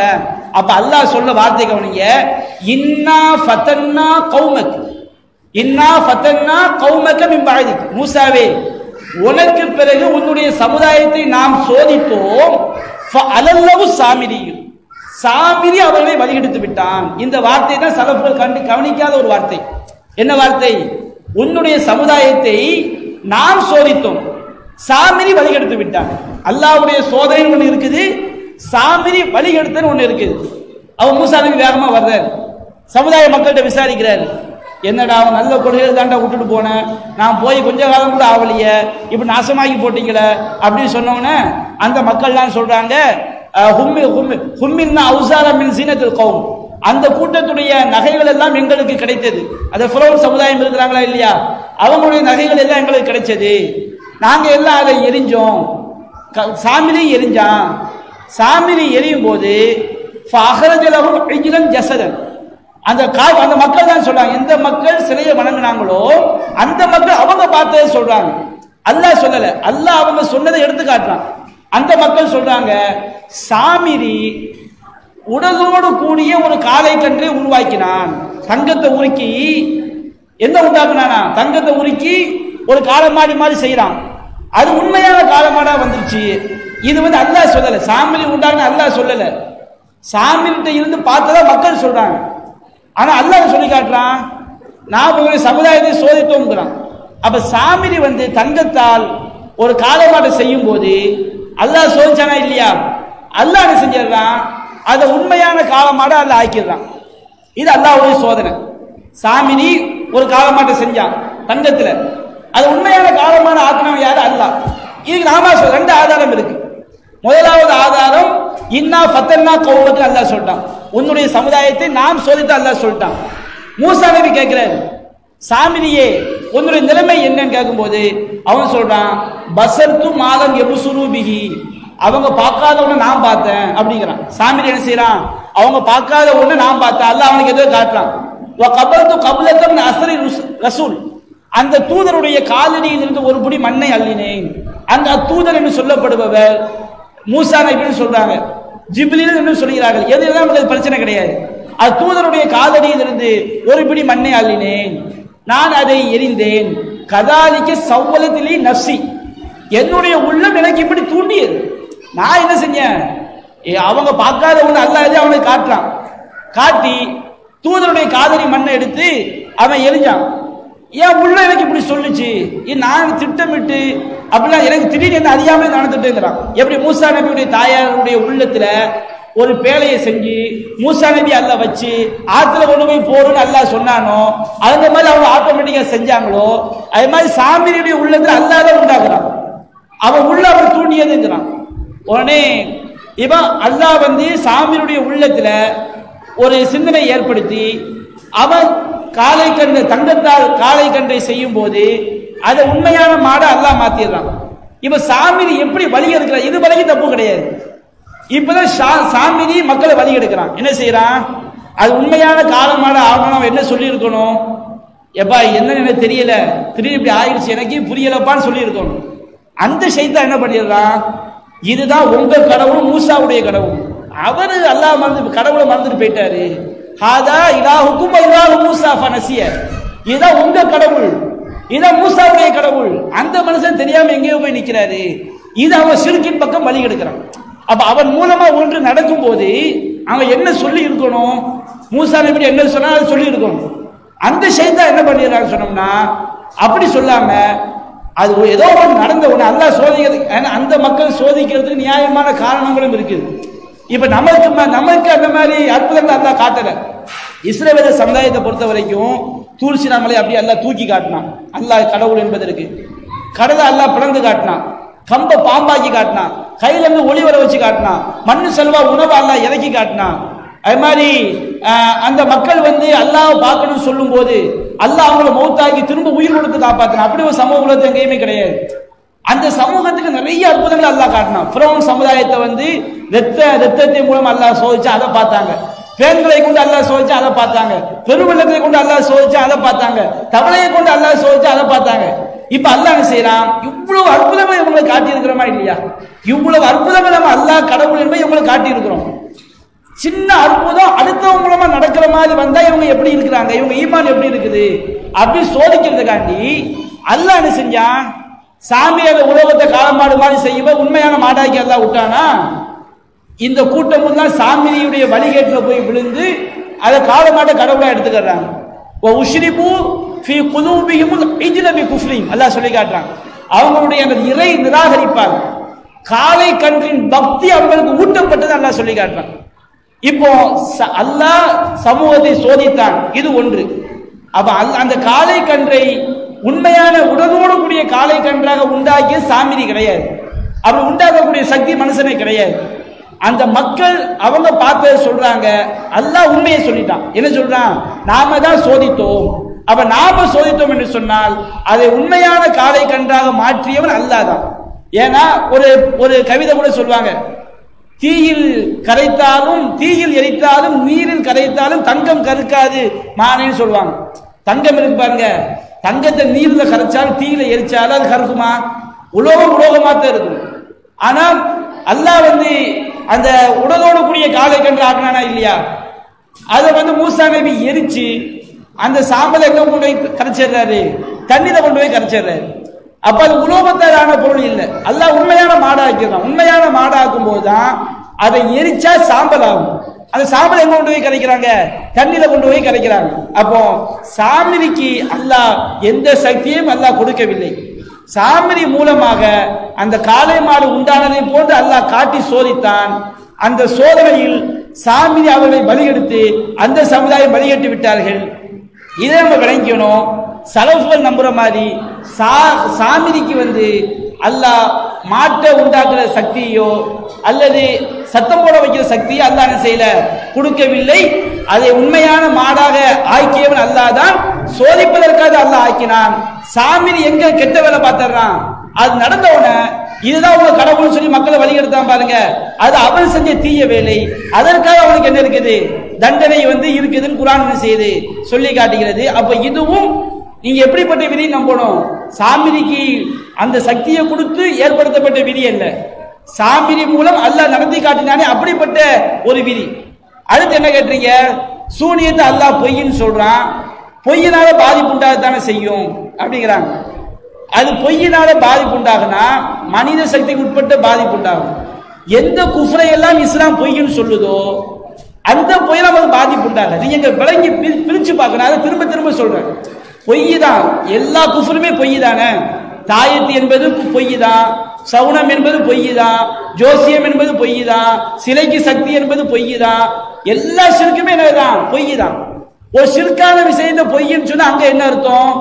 ஷிர்கான விஷயத்தை பொய்ன்னு சொன்னோம்னா மனிதர்கள் அதற்கு காஃபிரா அதற்கு என்ன சக்தியை கற்பனை பண்றாங்களோ அந்த சக்தி இல்லைன்னு அர்த்தம். ஒரு பொய்யை சொல்லும் போது அந்த பொய்யினால மனித சக்திக்கு உட்பட்டு பாதிப்பு உண்டாகும். இப்ப ரேஷன் கடையில அரிசி பருப்பு போடுறான்னு சொல்றான்னு வச்சுக்கோங்க, பொய்யான தகவல் சொல்லிட்டான். எல்லாரும் போய் நெருக்கடி உண்டாகும் போது இந்த பொய்யான தகவல் எல்லாரும் போய் நெருக்கடி உண்டாவதா இல்லையா? இது அந்த பொய்யினால் ஏற்பட்ட பாதிப்பு. இது என்ன பாதிப்பு? மனித சக்திக்கு உட்பட்டு எல்லாரும் மனித சக்திக்கு உட்பட்டு பொய் சொல்லி பாதிப்பு உண்டாக தானே செய்யலாம். அப்ப ரெண்டுக்கும் உள்ள வித்தியாசத்தை விளங்கிடுங்க. மனித சக்திக்கு உட்பட்டு ஏற்படக்கூடிய பாதிப்பு என்பது வேறு. ஒரு ஷிர்கான காரியத்தை பொய் என்று சொல்லும் போது அதனால் பாதிப்பு உண்டாகும் என்பது வேறு. அப்ப நீங்கள் சொல்வது மனிதன் பொய்யை சொல்லி மனிதர்கள் நெருக்கடிக்கு உண்டாகி உள்ள பாதிப்பு உண்டாதா இல்லையா, அந்த பாதிப்பை சொல்றீங்க. நாம சொல்லக்கூடிய பாதிப்பு அந்த மாதிரி பாதிப்பு அல்ல. குர்ஆன் எதை பொய் என்று, எந்த குஃப்ரை பொய் என்று சொல்லிவிட்டதோ அந்த குஃபுர் ஒருபோது செய்யாது, உண்மையாகாது. எந்த ஒரு காரியத்தை குஃபுர் என்று சொல்லிவிட்டால் அதனால் எந்த நன்மை கிடைக்கும் நம்பப்படுகிறதோ அது பொய், அந்த நன்மை கிடைக்காது. அதனால் எந்த தீமை கிடைக்கும் நம்பப்படுகிறதோ அது பொய், அது கிடைக்காது. அப்ப ரெண்டுக்குள்ள வித்தியாசத்தை நாம் என்ன செய்யணும், பிரித்து விளங்கிக் கொள்ள வேண்டும். இதுதான் நீங்க சொல்லக்கூடிய பொய்யினால் ஏற்படக்கூடிய பாதிப்புக்கும் நாம சொல்லக்கூடிய பொய்யினால் பாதிப்பு ஏற்படாது சொல்வதற்கும் உள்ள வித்தியாசம்.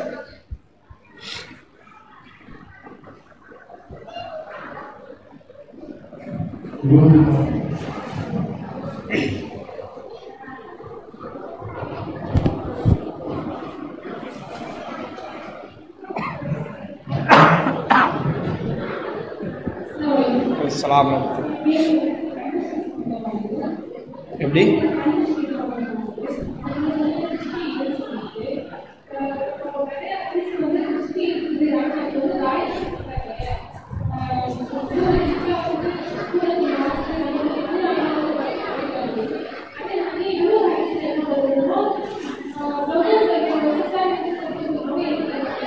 எப்படி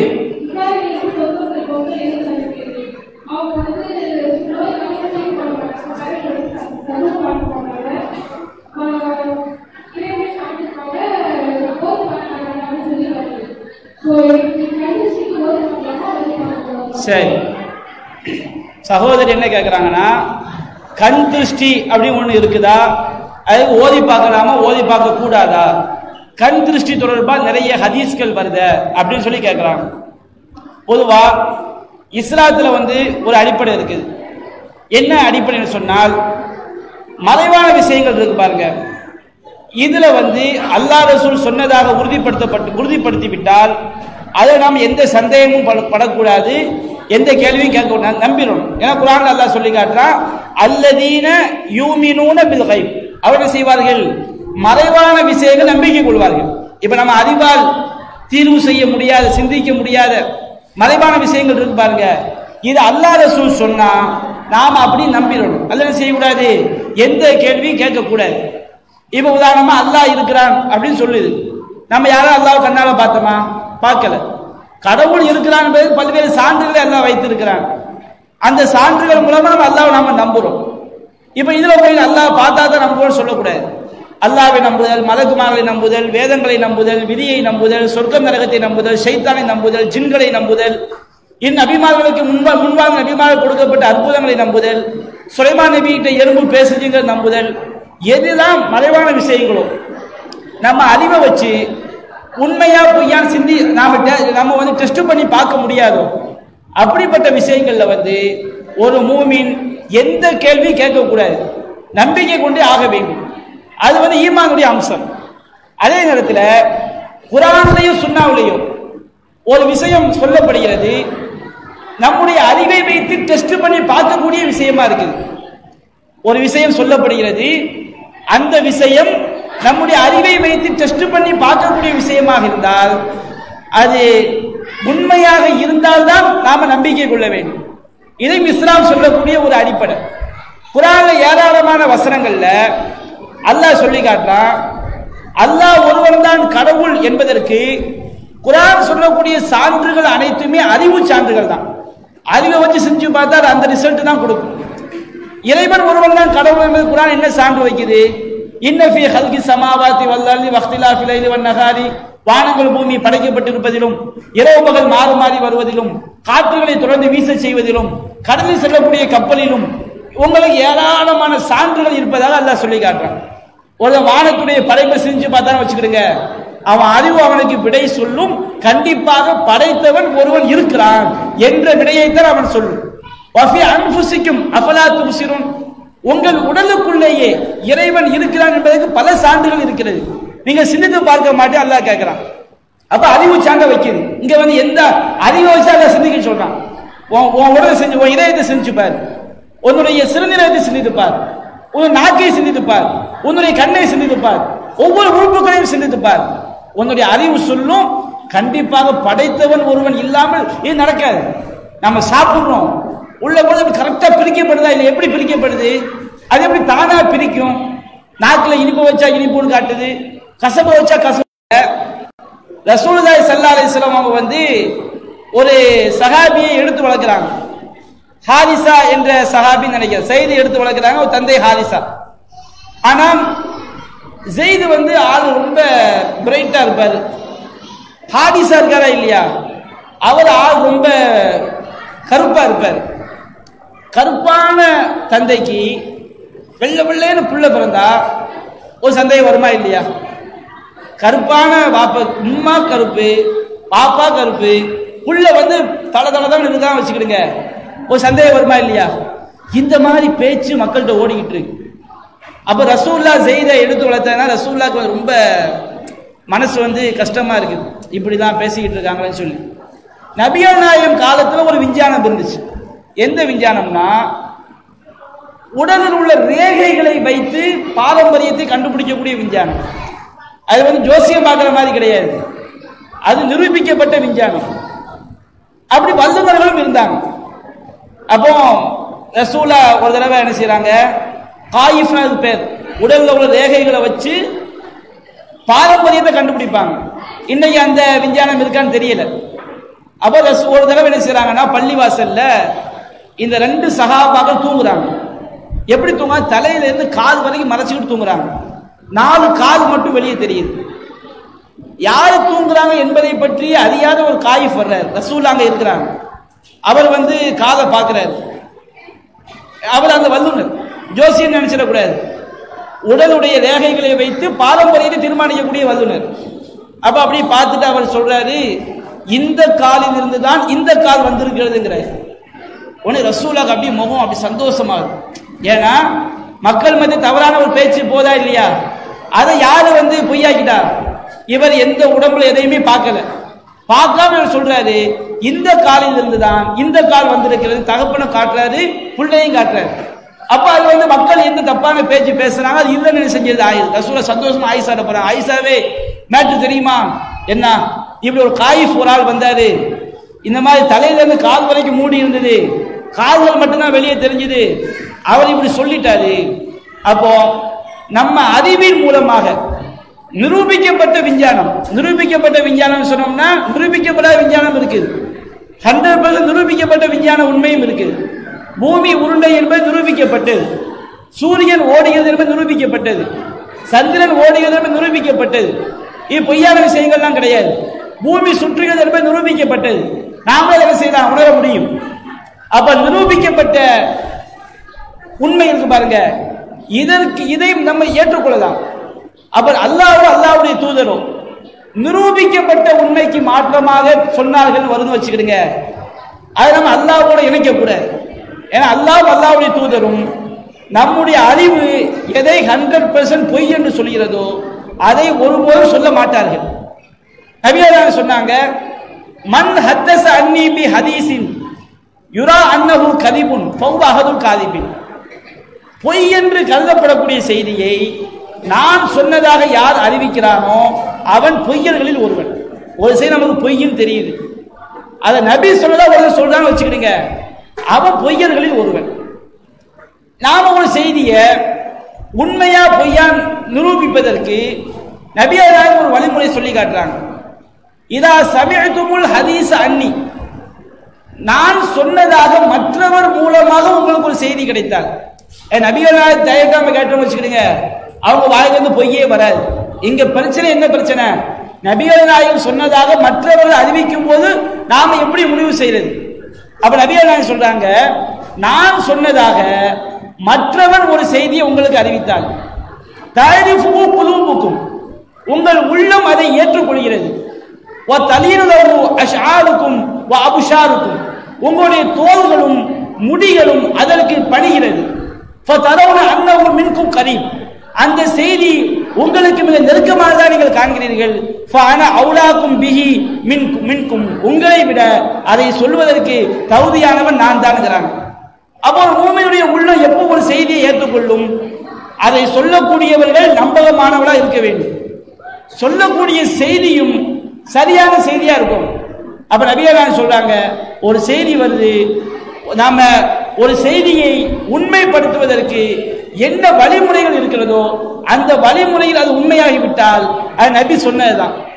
அது நபியல்லாஹ் சொல்றாங்க, இதா சமீத்துமுல் ஹதீஸ் அன்னி, நான் சொன்னதாக அடுத்தவர் ஒரு செய்தி அறிவிக்கும் பொழுது, துன்கிரு குலூபுக்கும், உங்கள் உள்ளங்கள் மறிக்கிறது, தன்ஃபிரு அஷாருக்கும் அபுஷாருக்கும், உங்களுடைய முடிகளும் தோள்களும் விரட்டு ஓடுகிறது, அது தூரமான செய்தியாக நீங்கள் காண்கிறீர்கள், அதை சொல்வதை விட்டும் நான் தூரமானவன் அப்படிங்கிறாங்க. ஒரு செய்தி நபிகள் நாயகம் சொன்னதாக வருகிறது, அதை சொல்லக்கூடிய பொய்யனா இருக்கான்னு வச்சுக்கிடுங்க, நாம் அதை ஏற்றுக்க மாட்டோம். ஒரு மூமியுடைய உள்ளம் ஏற்றுக்கொள்ளாது.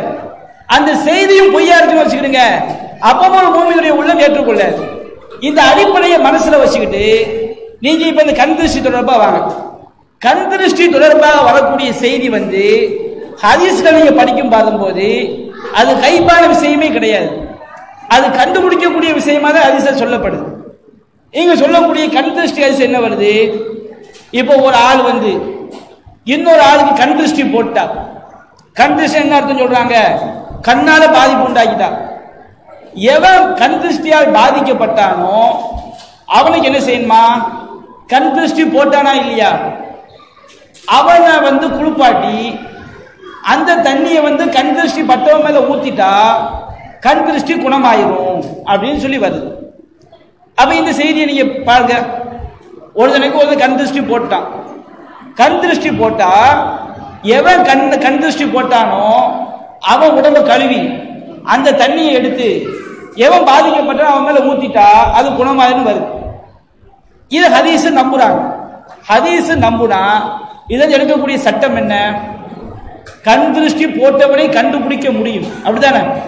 கண் திருஷ்டி போட்டவனை கண்டுபிடிக்க முடியும் என்பதனால்தான் அவன் தண்ணி எடுத்து ஊத்துங்கன்னு வருது. தண்ணி எடுத்து ஊத்து வந்தாலே எவன் கண் திருஷ்டி போட்டான் கண்டுபிடிக்க முடியும். ஆனா நீங்க எந்த சலஃபுகள்கிட்ட போய் கேளுங்க, கண் திருஷ்டி எவன் போட்டா நமக்கு தெரியவே செய்யாது அப்படி இப்படிம்பாங்க. எந்த ஹதீஸை நம்புனா ஒழுங்கா நம்பு, ஹதீஸை நம்புனா ஒழுங்கா நம்பு. ஹதீஸ் நம்புவானா அதை உள்ள கருத்தை ஏத்துக்கவும் மாட்டானா? சரி, ரெண்டாவது என்ன சொல்றாங்க? தண்ணியை ஊத்தினா கண் திருஷ்டி குணமாயின்னு வருது. அப்படி உலகத்துல காட்டுங்க. நபிகள் சொல்றாங்களா இல்லையா? பொய் என்று கருதப்படக்கூடிய செய்திய நான் சொன்னதாக ஒருவன் அறிவித்தால் அவன் பொய்யர்களில் ஒருவன். அப்போ கண் திருஷ்டி போட்டவனை குளிப்பாட்டி அந்த தண்ணியை பாதிக்கப்பட்டவன் மேல ஊத்துனா கண் திருஷ்டி போட்டவனை கண்டுபிடிக்க முடியும். நீ அப்படி கண்டுபிடிச்சு காட்டு. ஊத்துனா குணமாகும் சொல்லி வருது. அப்ப மருந்துனா அது அல்லாஹ் நானதான் குணமாகும். மருந்து மெட்டாசின் மாத்திரையில தலைவலிக்கு மருந்து இருக்குன்னு வச்சுக்கிடுங்க, 10 பேர் போட்டு 5 பேருக்கு அது என்ன செய்யும்? குணமாகும். ஒரு மாத்திரை தலைவலி மாத்திரைங்கிறாங்க, எவன் சாப்பிட்டா குணமாவனா தலைவலி மாத்திரையா? ஒரு மருந்து எப்படி டெஸ்ட் பண்றது? ஒரு மாத்திரை காய்ச்சலுக்கு மாத்திரைங்கிற அப்ப என்ன அர்த்தம்? காய்ச்சல் 50 பேருக்கு கொடுத்தோம்னு வச்சுக்கிடுங்க, ஒரு 20 பேருக்கு கேட்காது, ஒரு 10 பேருக்கு கேட்காது. அது காய்ச்சலுக்கு மருந்து இருந்தா 10 பேருக்கு கேட்கணுமா இல்லையா? அப்ப உலகத்துல இதை ஹதீஸ் நம்பக்கூடிய நம்ம கேட்கிறோம். கண் திருஷ்டி போட்டாலும் கண்டுபிடிங்க, யாரு பாதிக்கப்பட்டாங்க கண்டுபிடிங்க. நீங்க இந்த மாதிரி நிரூபிச்சு காட்டுங்க. ஆனால் எல்லோருமே சொல்கிறார்கள் அப்படி கண்டுபிடிக்க முடியாது, அது நாம துவா செய்யணும், செஞ்சா என்ன செஞ்சிடும், அது குணமாயிருங்கிறாங்க. இது நாம சொல்றது, எந்த நோய் வந்தாலும் அல்லாஹ்ட்ட ஓதி பாருங்க. எந்த நோய் வந்தாலும் ஓதி பார்க்கலாம், ஃபலக் நாஸ வச்சு நம்ம ஓதி பார்க்கலாம்.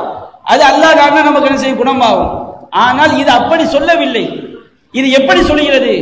ஒரு சஹாபி ஒரு செய்தியில வருது, அறிவிப்பாளர் ரீதியா சரியான செய்தி. இவங்கள்ட்ட உள்ள பிரச்சனையே என்ன பிரச்சனை தெரியுமா? ஹதீஸை சொல்லக்கூடியவர்கள் சரியாக இருந்து விட்டால் ஒட்டுமொத்த ஹதீஸும் சரின்னு நினைக்கிறாங்க. இதுதான் இவங்கள்ட்ட உள்ள பஞ்சாயத்து. இது ஹதீஸ் கலையில உள்ள அடிப்படை ஞானம் இல்லாத விஷயம். இப்போ ஒரு செய்தியை ஹதீஸ் கலையுடைய வரலாற்றை விளங்கி கொண்டால் இந்த பேச்சே வராது. ஹதீஸ் கலையை இமாம் புகாரி இருக்கான்னு வச்சுக்கிறீங்க. இமாம் புகாரி பிறந்தது ஹிஜ்ரி 194. ஹிஜ்ரி 194 இமாம் புகாரி பிறகுறாங்க. ரசூலுல்லாஹ் மௌத்தானது ஹிஜ்ரி 10 மௌத்தாகிறாங்க. அப்ப ரசூலுல்லாஹ் மௌத்தாயி 184 வருடம் கழித்து இமாம் புகாரி பிறகுறாங்க. பிறந்த உடனே ஹதீஸ் எழுத ஆரம்பிச்சிட்டாரா? பிறந்து கொஞ்சம் 20 வருஷம் கழிச்சு என்ன செய்வாரு? ஹதீஸ் எழுத ஆரம்பிச்சிருப்பார். அப்ப இமாம் புகாரி ரசூலுல்லாஹ்ட்ட டைரக்டா ஹதீஸை கேட்கல. எல்லா இமாம்களுமே அப்படித்தான். அப்போ இமாம் புகாரி தனக்கு முந்தைய தலைமுறை கேட்டிருப்பார், அவங்க அதுக்கு முந்தைய தலைமுறை கேட்டிருப்பாங்க, அவங்க அதுக்கு முந்தைய தலைமுறை கேட்டிருப்பாங்க. இந்த அடிப்படையில் குறைஞ்சபட்சம் ரசூல்லா விட்டுட்டு இமாம் புகாரி விட்டு பாத்தீங்கன்னா புகாரிக்கு ரசூல்லா மத்தியில் குறைஞ்சது 3 பேராக வரணும். அதிகபட்சம் எத்தனை பேரா செய்யலாம் வரலாம். அப்ப அப்படி இருக்கும்போது இந்த ஹதீஸ்கள் எந்த காலத்தில் தொகுக்கப்படுதுன்னு சொன்னோம்னா, ஹதீஸ்கள் ஹிஜ்ரி 100க்கு பிறகுதான் தொகுக்கப்படுது. ஹிஜ்ரி 200க்கு பிறகுதான் அதை ரொம்ப கவனம் செலுத்தப்படுது. நிறைய பேர் ரசூல்லா பேர்ல இட்டுக்கட்ட ஆரம்பிச்சிட்டாங்க, கண்டதை இட்டுக்கட்ட ஆரம்பிச்சிட்டாங்க. ஹதீஸ்களுடைய வரலாறு நீங்க பாத்தீங்கன்னு வச்சுக்கிடுங்க, இவங்க பேசுறது வாதங்கள்லாம் சுத்த ஒரு அடிபட்ட முட்டாள்தனமான வாதம். எந்த அளவுக்கு இட்டு கட்டியிருக்காங்கன்னா, ஒரு ஆள் என்ன செய்வாரு, நிறைய சான்றுகள் இருக்கு விளங்குறதுக்காக சின்ன உதாரணம் காட்டுறேன். ஒரு ஆள் என்ன செய்வாருன்னா, ஒரு இமாம்கிட்ட போய் ஹதீஸை கேட்டு எழுதி வச்சிருவாரு. ஒருத்தன் என்ன செய்வான்னா, இவர் எழுதி வச்ச புத்தகத்தை எடுத்து அதுல தன்னுடைய கைச்சரக்கு சேர்த்து விட்டான். இந்த மாதிரி கைச்சரக்கு சேர்த்தவங்க நிறைய பேர். இப்போ நாம என்ன செய்வோம், நான் நல்லவன் தான், நான் மனப்பாடம் பண்ணாம எழுதி வச்சேன்னு வச்சுக்கிடுங்க, நான் எழுதி வச்சிருவேன். ஏன் புக்கை எடுத்து அது இல்லாத சரக்கு என்ன செஞ்சிருவாங்க, சேர்த்து விட்டாங்க. இப்ப இவன் என்ன செய்வாரு, நாம எழுதுனதுதான் போது இருக்குன்னு சொல்லி அறிவிச்சவங்க நிறைய பேர். இப்படி ஹதீஸ்கள் இருக்குங்க. ஹதீஸ்களை நீங்க படிச்சு ஹதீஸ்கள் தொகுக்கப்பட்ட வரலாறு நீங்க பாத்தீங்கன்னா இந்த மாதிரி சேட்டை நிறைய செய்தான் பண்ணியிருக்கிறான். அது ஒண்ணுங்களா. இன்னொரு வேலையும் நடந்திருக்கு. காபூல் அஹ்பான ஒரு ஆள் இருந்தார். இவர் பைபிளை நிறைய படிப்பார், நபி காலத்தில் உள்ள பைபிள். அபூ ஹுரைராட்ட நிறைய செய்தியை கேட்பார். இந்த மனுஷன் என்ன பண்ணியிருக்காரு, பைபிள்ல உள்ளதை ரசூல்லா சொன்னதாகவும் ரசூல்லா சொன்னதை பைபிள்ல உள்ளதா மாத்தி மாத்தி அறிவிச்சிருக்காரு. இந்த வேலையும் நடந்திருக்கு. இப்படி சொல்லும் போது என்ன ஆயிடும் சொன்னா, ஹதீஸ்கள் சந்தேகம் வந்துடும். அப்படி சந்தேகப்பட வேண்டிய அவசியம் இல்லை. இதுக்குதான் ஹதீஸ்களை இமாம்கள் என்ன சொன்னாங்கன்னா, ஒரு ஹதீஸ நபி சொன்னாங்க நீ உறுதிப்படுத்த வேண்டும் என்றால் அந்த ஹதீஸ சொல்லக்கூடியவங்க எல்லாருமே நல்லவங்களான்னு பார்க்கணும். ரெண்டாவது, அந்த செய்தி நல்லவங்களா மட்டும் பார்த்தா போதாது, அந்த செய்தி குர்ஆனுக்கு முரணில்லாத வகையில் இருக்கிறதா என்றும் பாருங்கள் என்றார். குர்ஆனுக்கு முரணில்லாத வகையில, அறிவுக்கு முரணில்லாத வகையில் இருக்குதான் பாருன்னு சொன்னாங்க. எல்லா இமாம்களுமே இந்த அடிப்படையை என்ன செஞ்சிருக்காங்க, சொல்லி இருக்கிறாங்க. அப்ப இவங்க என்ன கேள்வி கேட்கிறாங்க, அறிவிப்பாளத்துறை சரியாக இருந்து விட்டால் அது நபி சொன்னது தானே, அதே நல்லவர் பேரை பயன்படுத்தியே நிறைய இட்டு கட்டியிருக்காங்க. இட்டு கட்டப்பறம் எப்படி இட்டு கட்டுவாங்க தெரியுமா, நல்லவங்க பேர் இருக்கு பாருங்க, அபூ ஹுரைராவுடன் இவர் கேட்டார், அவர்கிட்ட எல்லா நல்லவங்க பேரையா வச்சு செய்தி இட்டு கட்டி இருக்கிறாங்க. நாம எப்படி கண்டுபிடிக்கிறது, ரசூலா ஒரு கருத்துல சொல்லுவாங்க, சில சஹாபாக்கள் தவறா விளங்கி அறிவிச்சிருக்கிறாங்க. நபிகள் நாயகம் சொன்னாங்க, இறந்தவர் குடும்பத்தினர், இறந்தவர் அவர் செய்த பாவத்தினால் வேதனை செய்யப்படுகிறார், அவருடைய குடும்பத்தினர் அழுது கொண்டிருக்கிறார்கள் அப்படின்னு ரசூலா சொன்ன செய்திய இப்னு உமர் ரலியல்லாஹு அன்ஹு அவங்க திட்டமிட்டு போய்லாம் சொல்லல, தவறா அறிவிச்சிடறாங்க. எப்படி அறிவிச்சிடறாங்க, இறந்தவர் குடும்பம் அழுவதினால் இறந்தவர் வேதனை செய்யப்படுகிறார். ரசூலா என்ன சொன்னாங்க, ஆயிஷா தெளிவுபடுத்துறாங்க, ரசூலா அப்படி சொல்லல, அவர் குடும்பத்தினால் அவர் செய்த பாவத்தினால் வேதனை செய்யப்படுகிறார், அந்த குடும்பத்தினால் அழுது கொண்டு இருக்கிறார்கள், இப்படிதான் ரசூலா சொன்னாங்க. ஆனா உமர் எப்படி அறிவிச்சிடறாங்க, அவர்கள் அழுவதினால் இறந்தவர் வேதனை செய்யப்படுகிறார், இப்படி அறிவிச்சிடறாங்க. இந்த மாதிரி தவறாக என்ன செய்யறாங்க, மனுஷன் தப்பா கேட்பானா இல்லையா, இந்த மாதிரி நடந்தது. அப்ப அறிவிப்பாளரை மட்டும் செய்யக்கூடாது, பார்க்க கூடாது, செய்தியையும் பார்க்கணும். அப்ப இவங்க என்ன செய்யணும், சரியான அறிவிப்பாளர் தொடரில் எந்த செய்திகளும் விட்டு கட்டப்படவில்லை, அப்படி இவங்க வாத வைக்க முடியுமா, வாத வைக்கவே முடியாது. அப்படி நிறைய என்ன செய்யப்பட்டிருக்கு, இட்டு கட்டப்பட்டிருக்கு. அப்ப அதனால 2 உசூல் வச்சாங்க, அறிவிக்கிறவங்க சரியான்னு பாருங்க, சொல்லப்படக்கூடிய செய்தி சரியான்னு பாருங்க. இப்ப கண் திருஷ்டி நீங்க பார்க்கும்போது இந்த செய்தி கண் திருஷ்டி போட்டவனை கண்டுபிடிக்க முடியும் காட்டுது, ஒரு செயலை செஞ்சு குணப்படுத்த முடியும் காட்டுது, கைப்பான விஷயம் கிடையாது. தண்ணி அள்ளி ஊத்துனா குணமாவும் காட்டுது. அப்படி காட்டுங்க, காட்டுனா இந்த செய்தி நம்பிட்டு போறோம். நபிகள் நாயகம் காலத்துல ஒரு ஆள் கன்னி பெண்ணை விட ரொம்ப மென்மையான ஆளா இருந்தார், அவர் தோல் அவ்வளவு அழகா இருக்குமா, அவர் ஒளிஞ்சிருந்த குளிப்பாராம். ஒரு ஆள் என்ன செஞ்சாராம், அவரை பார்த்துட்டாராம், பார்த்த உடனே அவரு காய்ச்சலால் பாதிக்கப்பட்டு தண்ணியில விழுந்துட்டார். உடனே ரசூலா தூக்கிட்டு வந்தாங்களாம், உங்களை யாருப்பா இவரை வந்து கண் திருஷ்டி போட்டது அல்லாஹ் நான் தான் போட்டேன். அப்ப கண்டுபிடிக்க முடியுதா இல்லையா? இந்த செய்தி என்ன காட்டுது? யாரு கண் திருஷ்டி போட்டாலும் கண்டுபிடிக்க முடியுது, பாதிக்கப்பட்டால் கண் திருஷ்டியா தான் பாதிக்கப்பட்டா கண்டுபிடிக்க முடியுதுன்னு காட்டுது. அப்ப அப்படி இல்லைன்னு காட்டு, யார் கண் திருஷ்டி போட்டான்னு காட்டுங்க, கண் திருஷ்டியால் பாதிக்கப்பட்டவங்க காட்டுங்க. ஆனா இஸ்லாத்துடைய அடிப்படை என்ன தெரியுமா? நம்ம கண்ணால் எந்த பாதிப்பும் உண்டாக்க முடியாது. திடுக்கம் என்பது எதனால ஏற்படும்? கண்ணை வச்சு மட்டும் இப்ப ஒரு ஆள் முறைச்சு பாக்குறீங்க, ஒரு ஆள் பயப்படுறாரு, அது பாதிப்பு தானே. கண்ணை முறைச்சு பார்த்தா மட்டும் பயப்பட மாட்டார், கத்தியை காட்டினா பயப்படுவார். கத்தியை அப்ப கத்திக்கு திருஷ்டி இருக்குதா? திடீர்னு நீங்க இருட்டில் அப்படி கையை காட்டினா செய்வோம், அரண்ட கண்ணுக்கு இருண்டதெல்லாம் அதுக்கும் பயப்படுவாங்க. அப்ப முறைச்சு பார்த்தா பயப்படுறாங்கன்னா அது கண் திருஷ்டி கிடையாது, அது வந்து திடுக்கம், அது கண்ணாலே ஏற்படும். மற்ற எந்த காரணத்தினாலும் நீ செய்யும், கத்தியை காட்டினாலும் பயப்படுவாரு. இருட்டில் போய் ஒரு ஆள் திடீர்னு வீட்டில் இருக்கிறாங்க, கதவை டம்னு பயப்படுவாங்க. ஒரு இருட்டில் பாம்பு மாதிரி கிடந்தா பயப்படுவாங்க. அது திடுக்கம் என்று எதன் காரணத்தினாலும் என்ன செய்யும், ஏற்படும். அப்ப கண்ணினால் ஒருவருக்கு பாதிப்பு ஏற்படும் என்பது எந்த புரசாதனம் இல்லாமல் பாதிப்பு ஏற்படுத்தக்கூடிய சக்தி எது கிடையாது, கண்ணுக்கு கிடையாது. இந்த அடிப்படைக்கு மாற்றமாக இருப்பதனால் நாம் அது குர்ஆனுக்கு முரண் நாம் என்ன செய்யறோம், சொல்றோம். முரண் இல்லை என்று சொல்பவர்கள் அதை நிரூபித்து காட்ட வேண்டும். இங்க இருமுது கைப்புக்கு போகக்கூடாது. நம்ம ஓதி பார்த்தா குணமாகுங்கிறோம் பாருங்க, இது கைப்பு. அல்லாஹ் நம்ப சொல்றான், நீ ஓதி பார்த்தா அந்த அது ஒரு துவா ஏற்றுக்கொள்ளப்பட வேண்டும் என்றால் நாம வந்து ஹராமான உடை உடுத்திருக்க கூடாது, ஹராமான உணவு சாப்பிட்டிருக்க கூடாது, உள்ளத்துல உறுதி கொண்டு கேட்கணும், பாவமான விஷயத்தை கேட்கக்கூடாது. துவா ஏற்றுக்கொள்ளப்படுவதற்கு பல நிபந்தனைகள் இருக்கிறது. ஒருவருடைய துவா ஏற்றுக்கொள்ளப்படுமா இல்லையா அல்லாஹ்க்கு தான், நமக்கு தான் செய்ய தெரியாது. அப்ப துவா செஞ்சா பாதிப்பு நோய் நீங்கும் இருக்குது, அதை நிரூபிச்சு காட்டுங்க கேட்கிறாங்க. துவா செய்தால் நோய் நீங்கும் என்பது நம்பிக்கை. நம்பிக்கையை கொண்டு போய் சோதிச்சு பார்க்குற விஷயத்தை கேட்கக்கூடாது. இப்போ நான் என்ன சொல்றேன், ஒருத்தர் வர்றான் பால் கருப்புங்கிறான், அப்ப நான் கேட்கிறேன் பால் கருப்பா, ஆதாரம் கொண்டாங்கிறேன். அப்ப அவன் கேட்கிறான் அல்லாஹ் ஒருவன் தானே, ஆதாரம் கொண்டாங்கிறான். அட முட்டா பேல, பால் என்று உலகத்துல உள்ளது, உலகத்துல உள்ளது நீ கருப்புங்கிற கொண்டு வந்து காட்டுங்கிறோம். அல்லாஹ் ஒருவன் என்பது நம்ம வந்து நம்பிக்கை சார்ந்ததா நிரூபிச்சு காட்டுற விஷயமா? நம்பிக்கை சார்ந்தது. அப்ப நம்பிக்கை சார்ந்த ஒன்றை கொண்டு போய் நிரூபிச்சு காட்டுற விஷயத்தை கேள்வி கேட்க கூடாது. அஜ்வா பழத்தை சாப்பிட்டா நபிகள் நாயகம் சொன்னாங்களாம், யார் வந்து ஒவ்வொரு நாளும் அதிகாலை நேரத்துல 7 அஜ்வா பேரிச்சம்பழம் சாப்பிடுறாங்களோ லம் எலுர்ருஹு சும்முன், இதுக்கு சரியா அர்த்தம் பண்ணவே மாட்டாங்க. சலஃபிகள் ஹதீஸை வந்து கரெக்டா அர்த்தம் பண்ணி நம்பணும், ஹதீஸுக்கு அர்த்தத்தையும் குழப்பி விடுவாங்க, அதுல இருக்கிற வார்த்தை நம்பவும் மாட்டாங்க. அந்த ஹதீஸ் அவங்க நம்புறாங்களா, அதுக்கு என்ன அர்த்தம்? யாரு வந்து அதிகாலையில வெறும் வயிற்றுல 7 பேரிச்சம்பழம் சாப்பிடுறாங்களோ லம் எலுர்ருஹு சும்முன் வலாசுகும், எந்த விஷமும் பாதிக்காது. அங்க என்ன அர்த்தம்? விஷம் பாதிக்காதுன்னு இல்ல, எந்த விஷமும் பாதிக்காது. அரபி மொழியில வந்து எதிர்மறை வாக்கியத்தில் குறிப்பில்லாத வினைச்சொல்லை பயன்படுத்தினால் கடுகளவு மலையளவுல எல்லாத்தையும் எடுத்துக்கணும். உதாரணம் சொல்றேன் பாருங்க, அல்லாஹ் லம் யகுன் லஹு குஃபுவன் அஹத், அல்லாஹ்க்கு நிகராக எந்த ஒன்றும் இல்லை. இந்த இல்லை இல்லைன்னு வந்தா எதிர்மறை வாக்கியம். இந்த அகதுன்னு இருக்கு பாருங்க, இது குறிப்பில்லாத ஒரு பெயர் சொல். அப்ப எதிர்மறை வாக்கியத்துல குறிப்பில்லாத பெயர் சொல் வந்தால் அங்க எப்படி அர்த்தம் செய்யணும்? அல்லாஹ்க்கு நிகராக எந்த ஒன்றும் இல்லை. அல்லாஹ்க்கு நிகராக அகதுன்னா ஒன்றுன்னு அர்த்தம்.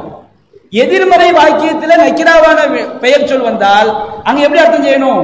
அல்லாஹ்க்கு நிகராக எந்த ஒன்றும் இல்லை. லைஸக மிஸ்லிஹி ஷைஉன், இப்ப லைஸங்கிறது இல்லைன்னு அர்த்தம், எதிர்மறை வாக்கியம். ஷைஉன் என்பது அது குறிப்பில்லாத பெயர் சொல். அல்லாஹ்வை போன்று எந்த ஒன்றும் இல்லை, அங்க எப்படி அர்த்தம் செய்யணும்? எந்த ஒன்றும் இல்லைன்னு அர்த்தம் செய்யணும். கடுகளவுல இருந்து மலையளவு வரைக்கும் அல்லாஹ்வை போன்று எந்த ஒன்றும் இல்லை.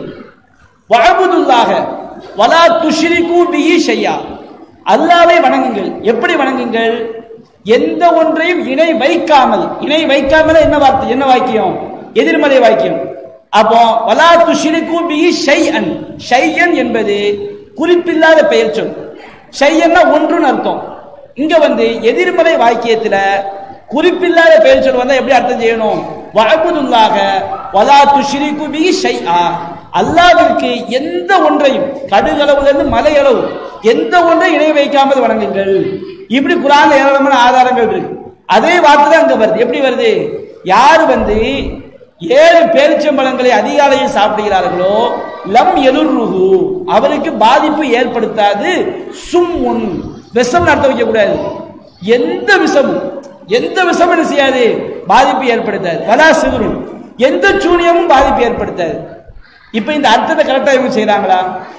ஹதீஸ நாம் நபிகள் நாயகம் சொன்னதா நம்புனா அர்த்தத்தை கரெக்டா செய்யணுங்க. அர்த்தத்தை தங்களை தோதுவா செஞ்சுட்டு அதுக்கு வியாக்கியானம் கொடுத்தா, அதே நேரத்தில் உடன்பாடு வாக்கியத்தில் குறிப்பில்லாத பெயர் சொல் வந்தால் ஒன்றுங்கிற அர்த்தம் தான் வரும். இப்ப உதாரணமா அல்லாஹ் சொல்ல தேனை பத்தி சொல்லும் போது ஃபீஹி ஷிஃபாவும், அதில் ஒரு நிவாரணம் இருக்கிறது. தேன்ல எல்லா நோய்க்கும் நிவாரணம் இருக்குன்னு அல்லாஹ் சொல்லல. தேனை பத்தி அல்லாஹ் எப்படி சொல்றான்? ஃபீஹி ஷிஃபாவும், அது உடன்பாடு வாக்கியம், இல்லைன்னு வரக்கூடிய வாக்கியம் இல்லை. அதிலே ஒரு நிவாரணம் இருக்கு. தேன்ல நிவாரணம் இருக்குதா இல்லையா? ஒரு நிவாரணம் கூட இல்லையா? இதை கொண்டு கேட்கிறாங்க. தேன்ல நிவாரணம் இருக்குன்னு வருது. அது நீங்க தேன்ல எல்லா நோய்க்கும் நிவாரணம் இருக்குன்னு சொல்லப்படுது. தேனில் ஒரு நோய்க்கு மருந்து இருக்கிறது, தேனில் ஒரு மருந்து இருக்கிறது சொல்லப்படுது. அப்ப தேனில் ஒரு மருந்து இருக்குன்னு சொல்வதும் எந்த விஷமும் பாதிக்காத சொல்ல சமம் கிடையாது. தேனில் ஒரு மருந்து இருக்கிறது என்பது நிரூபிக்கப்பட்ட உண்மை. எத்தனை ஆர்டிகல் வேணும் எடுத்து பாருங்க, நம்ம சொல்ல வேண்டாம். ஆனால் அஜ்வா பழத்தை சாப்பிட்டா எந்த விஷமும் பாதிக்காது என்பது அது உலகத்தில் யாராலும் நிரூபிக்க முடியாது. எந்த இமாமும் அப்படி சொல்லவும் கிடையாது. எல்லாருமே அவங்க ஒரு வியாக்கியானம் கொடுத்துட்டு போறாங்க. ரசூலுல்லாஹ் சொன்ன மாதிரி நான் நம்புவேன்னு யாரும் சொல்ல மாட்டேங்காங்க. சலஃபுகள் என்ன சொல்றாங்க? எந்த விஷயமும் சொல்லக்கூடாது. என்னடா சொல்லணும்? Food poison. அப்ப நீ ரசூலுல்லாஹ்வா? ஒன்னு ஹதீஸ நம்புறதா இருந்தா நபி சொன்ன மாதிரி நம்பு. நீனா ஒரு கருத்தை இட்டு கட்டுவ, அதை நான் நம்புறேன்னா நீ ஒன்னு நபியா நான் ஏத்துக்கிட்ட அர்த்தம். நபிகள் நாயகம் இட்டு கட்டலாமா? குர்ஆனுக்கு முரணான ஹதீஸை யாரெல்லாம் நியாயப்படுத்த வருகிறார்களோ அவர்கள் நபி மீது இட்டு கட்டாமல் நியாயப்படுத்தவே முடியாது. இதுதான் நம்ம வைக்கிற சான்று. குர்ஆனுக்கு முரணான செய்தியை யாரெல்லாம் நியாயப்படுத்துறாங்களோ அல்லாஹ் மேல இட்டு கட்டாம, நபி மேல இட்டு கட்டாம அவங்க நியாயப்படுத்தவே முடியாது. ஒரு செய்தி வருது. என்ன செய்தி வருது? கருஞ்சீரகம் இருக்கா இல்லையா? கருஞ்சீரகம் இதுல சில நோய்க்கு மருந்து இருக்கா? நம்ம யாரும் மறுக்கல. இஞ்சில கூட பல நோய்க்கு மருந்து இருக்கு, லவங்கப்பட்டையில கூட பல நோய்க்கு மருந்து இருக்கு, துளசியில கூட பல நோய்க்கு மருந்து இருக்கு, கருஞ்சீரகத்துல பல நோய்க்கு மருந்து இருக்கு, நம்ம மறுக்கல. ஆனா நீங்க ஹதீஸ் சொல்ற விஷயத்துல எப்படி வருது? இன்னஹாதி ஹப்பத்து சௌதா, இந்த கருப்பு விதையிலே ஃபீஹி ஷிஃபாவும் ஃபீஹி குல்லு ஷை, அதாவது எல்லா நோய்க்கும் மருந்து இருக்கிறது, இல்ல சாம், மரணத்தை தவிர. கருஞ்சீரகத்தை மருந்து இருக்குன்னு தான் நாங்கள் நம்பிட்டு போறோம். அது தப்பே கிடையாது. கருஞ்சீரகத்தை மருந்து இருக்கதான் செய்யுது. எத்தனை விஷயங்கள் செய்யலாம் கருஞ்சீரகம். ஆனா இங்க என்ன வருது? மரணத்தை தவிர எல்லா நோய்க்கும் மருந்து இருக்குன்னா அப்படி உலகத்தில் எங்கேயுமே கிடையாது. நீங்க ஆய்வு செஞ்சு பார்த்தீங்கன்னு சொன்னா அது டிக்ளேர் பண்ணி சொல்றோம், அது பொய் தான். எல்லா நோய்க்கும் மருந்து கிடையாது, நிரூபிச்சு காட்டுங்க. எல்லா நோய்க்கும் மருந்து இருக்குன்னு நிரூபிச்சு காட்டுங்க. அது தண்ணியா கொடுத்தா தண்ணியா கொடுக்கணும், கரைச்சி கொடுக்கணும், பொடியாக்கி எப்படி கொடுத்தாலும் நிரூபிச்சு காட்டு. எல்லா நோய்க்கும் என்ன கிடையாது? மருந்து கிடையாது. கருஞ்சீரகத்தை மருந்து கிடையாது, அது பொய் தான். அது நபிகள் நாயகம் சொல்லி இருக்க மாட்டார்கள். நபிகள் நாயகம் சொல்ல வேலையை மாற்றி சொல்லியிருப்பாங்க. நபிகள் நாயகம் கருஞ்சீரகத்தை ஏதோ மருந்து இருக்குன்னு சொல்லியிருப்பாங்க.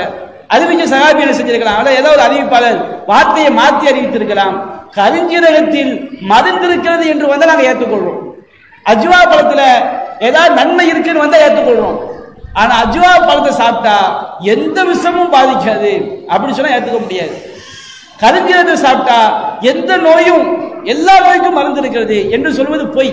நபியா நான் சொல்லிட்டா பொய் என்று கருதக்கூடிய செய்திய நான் சொல்வதை ஒருவன் அறிவித்தால் அவன் பொய்யர்களில் ஒருவன். அப்ப இந்த மாதிரி கண் திருஷ்டியை பற்றி வரக்கூடிய செய்திகள் எல்லாமே அது அறிவை கொண்டு இஸ்லாம் நிரூபிக்கக்கூடிய அறிவு இருக்கு பாருங்க, நிரூபிக்கக்கூடிய அறிவுக்கு எதிரான செய்தி இருக்குது. அதனால இந்த அஜ்வா செய்தியும் நிரூபிக்கப்பட்ட உண்மைக்கு எதிரான செய்தி இருக்குது, கருஞ்சீரகமும் நிரூபிக்கப்பட்ட உண்மைக்கு எதிராக இருக்குது. அப்ப பொய்யான ஒரு செய்தியை நபிகள் நாயகத்தோட தொடர்பு படுத்தக் கூடாது என்பது நபிகள் நாயகம் காட்டிய அடிப்படை, குர்ஆன் சொல்லக்கூடிய அடிப்படை. இந்த அடிப்படைக்கு எதிராக வாதிச்சாங்கன்னா அந்த வாதம் என்னது? தப்பான வாதம். இதை நாம் என்ன செஞ்ச தெளிவுபடுத்திக்கிறோம்.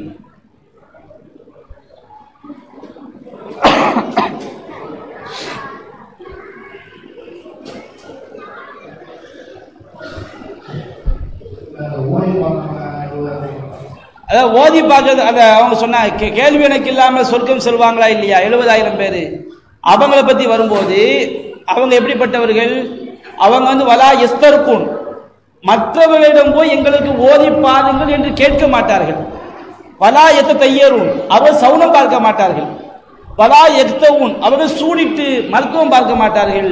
வலா ரப்பியும் எத்தவக்கலும், அல்லாவின் மீது மட்டுமே நம்பிக்கை வைப்பார்கள். அப்ப இந்த ஓதி பார்க்க மாட்டான்னு அர்த்தம் கிடையாது. அடுத்தவங்கள்ட்ட போய் எங்களுக்கு ஓதி பாருங்கன்னு கேட்க மாட்டாங்க. ஏன்னா ஓதி பார்க்க மார்க்கத்தில் இருக்கா இல்லையா?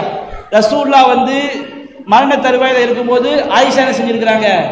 ரசூலுல்லாஹ்க்கு முன்னாடியே 2 கையிலே குல் வல்லாஹ் சூரா ஓதி அவங்களுக்கு ஓதி பார்த்திருக்கிறாங்க. ரசூலுல்லாஹ் என்ன செஞ்சிருக்காங்க?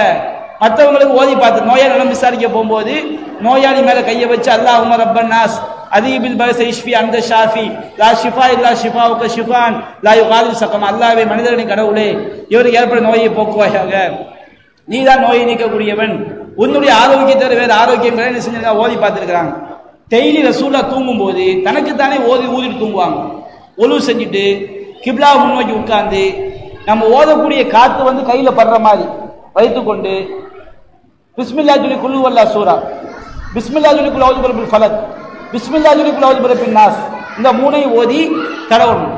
திரும்ப அதே மாதிரி அந்த 3ஐயும் ஓதி தடவணும்.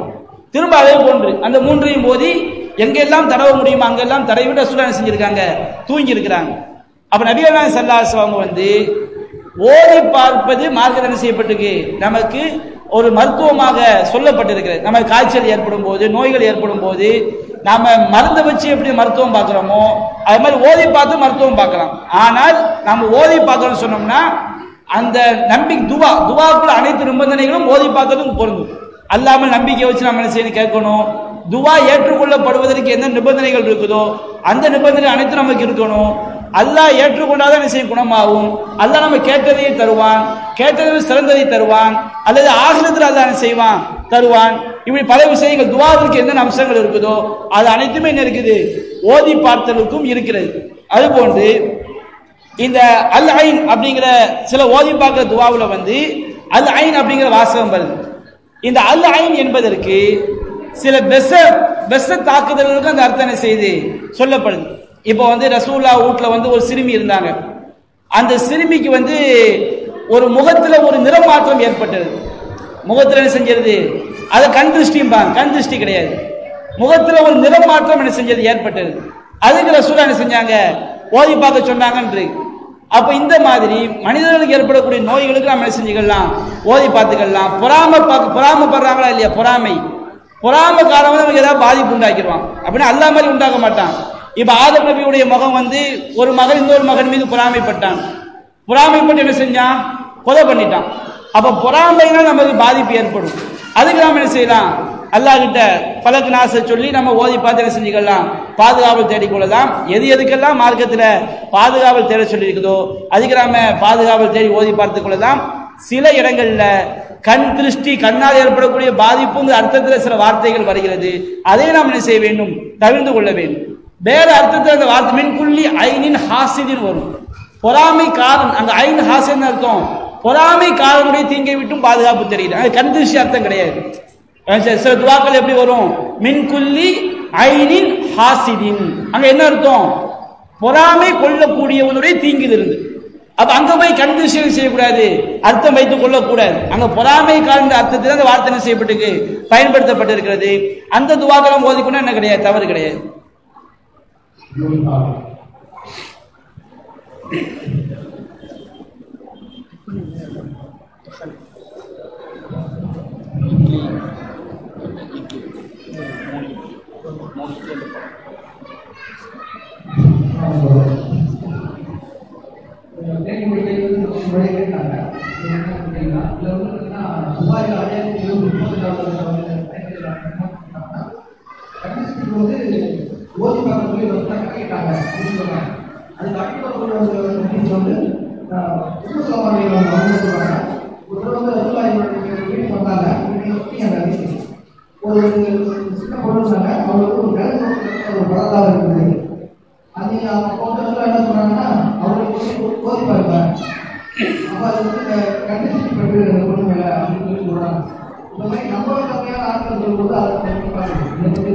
அதாவது மனிதர்களுக்கு ஏற்படக்கூடிய நோய்களுக்கு ஓதி பார்த்துக் கொள்ளலாம். இப்ப அந்த ஹதீஸ்ல வந்து கண் திருஷ்டி அர்த்தம் வைக்கிறாங்களா இல்லையா, அந்த அர்த்தம் தப்பு. அது கண்ணால் பார்க்கக்கூடிய பாதிப்பு கிடையாது. அந்த மாதிரி நம்பினா அது ஷிர்க்கு.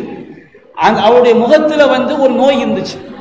அந்த நோய் இருக்கும்போது ரசூலா என்ன செஞ்சாங்க, நோய்க்கு என்ன செஞ்சாங்க, ஓதி பார்க்க சொன்னார்கள் என்றுதான் நம்ம அதை என்ன செஞ்சுக்கணும், விளங்கிக் கொள்ள வேண்டும். அந்த நல்றாங்கிற வார்த்தைக்கு முகத்தில் ஏற்படக்கூடிய நிறமாற்றம் என்ற அர்த்தம் அதுக்கு என்ன செய்யுது, இருக்கிறது. அதனால கண்ணால பார்த்து ஏற்பட்ட பாதிப்பு நம்ம என்ன செய்யக்கூடாது, நம்ப கூடாது. அப்படி நம்புவது வந்து ஷிர்க்குல கொண்டு போய் சேர்த்துடும். ஏன்னா எந்த விதமான சாதனமும் இல்லாமல் பாதிப்பு ஏற்படுத்தக்கூடிய ஆற்றல் யாருக்கு மட்டும்தான் இருக்குது, அல்லாஹ்க்கு மட்டும்தான் இருக்கு. கண்ணுக்கு அப்படி ஒரு சக்தி என்ன செய்யாது, கிடையாது. அப்ப அந்த மாதிரி அர்த்தத்தை கொடுத்து நம்ம நம்புறோம் வச்சுக்கிடுங்க, அது என்ன செஞ்சிடும், ஷிர்க் ஆயிரும். அப்ப அதை நம்ம என்ன செஞ்சு தவிர்த்து கொள்ள வேண்டும்.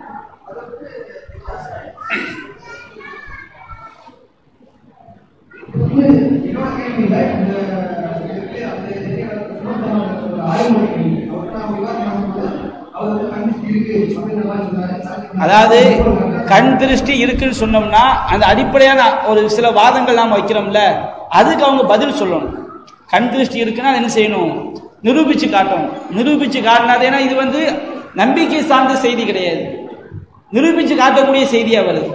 நான் முன்னாடி விளக்கணுமா இல்லைங்களா, கண் திருஷ்டி போட்டவன் யாருன்னு கண்டுபிடிக்கணும், அதை பாதிக்கப்பட்டவன் யாருன்னு தெரியணும், அவனை கழுவி அந்த தண்ணி அள்ளி ஊற்றணும், இப்படிதான் ஹதீஸ்ல வருதா இல்லைங்களா.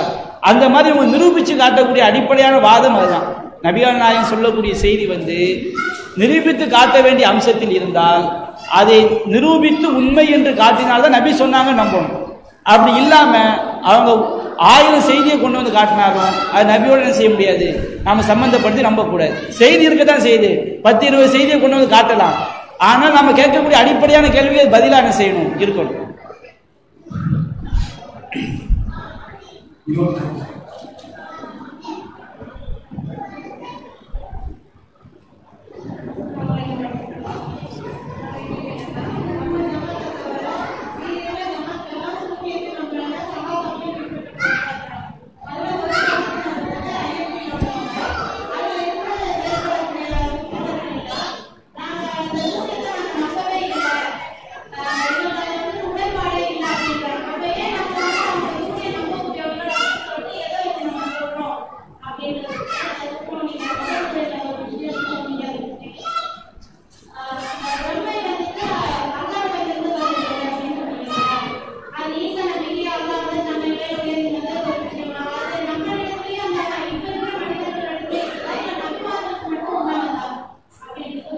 சரி, அதாவது சகோதரர் என்ன சொல்றாங்கன்னா, ஒரு குறிப்பிட்ட அமைப்பை சார்ந்தவர்கள் நாங்கள் வந்து சூனியத்தை வந்து நம்பலை, அது பொய்ன்னு தான் சொல்கிறோம் அப்படின்னு சொல்கிறாங்களே, அவங்க தொடர்பாக என்ன கேட்குறாங்க, நம்ம வந்து யார் வெளிப்படையில் ஷிர்கான காரியங்களை தவிர்த்துக்கிறாங்களோ அவர்களை நோக்கி நாம் எந்த விமர்சனம் வைக்கல.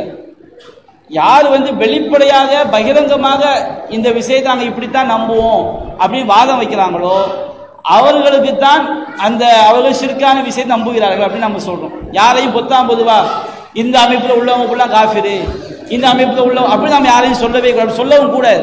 புரிஞ்சுங்களா?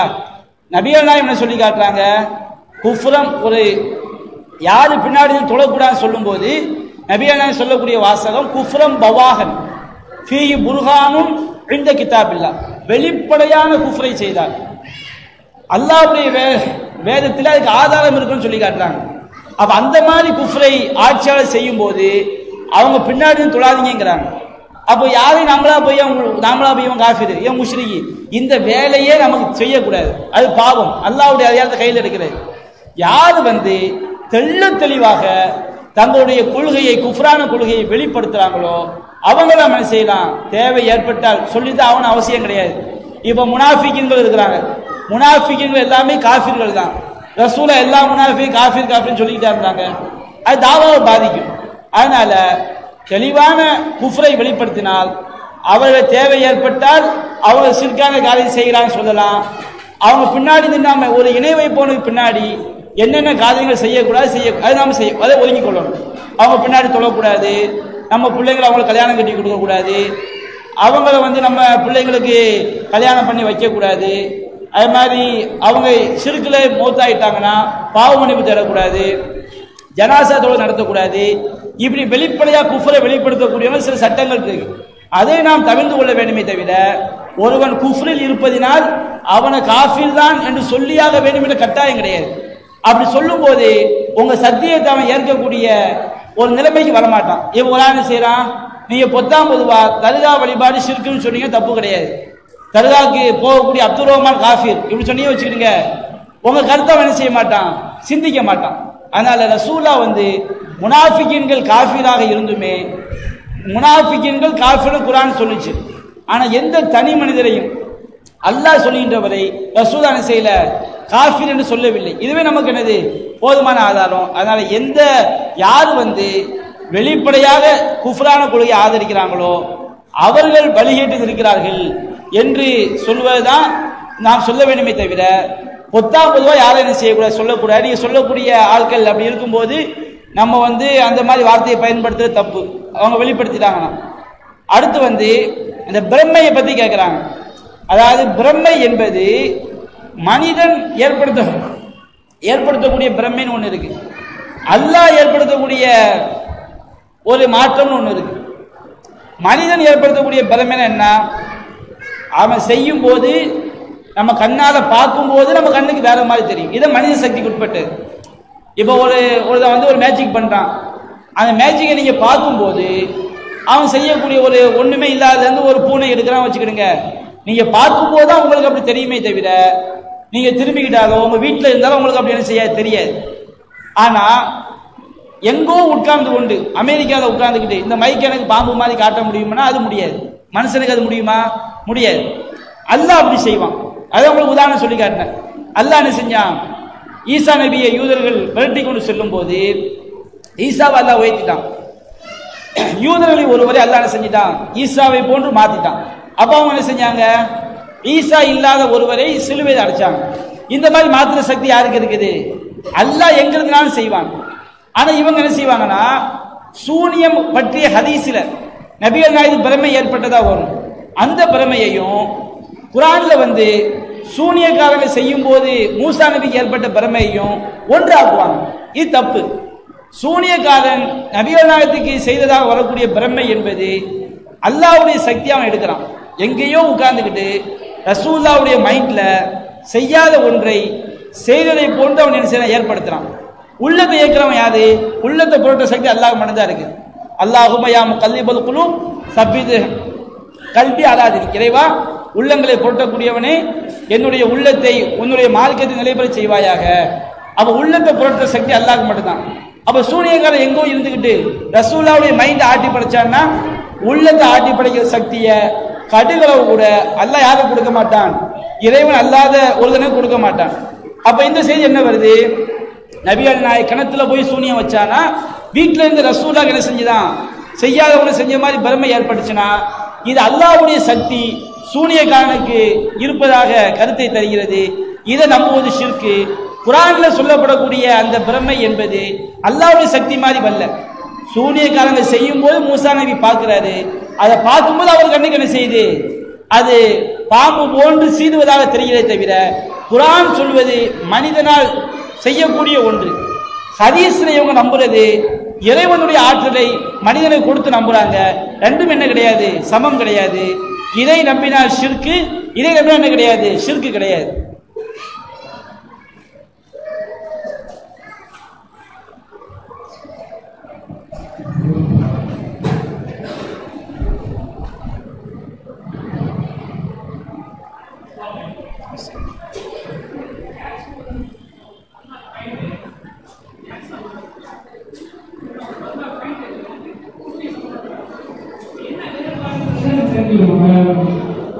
பதினாலா பல பக்கத்துக்கு இருக்கா சொல்லுங்களேன்.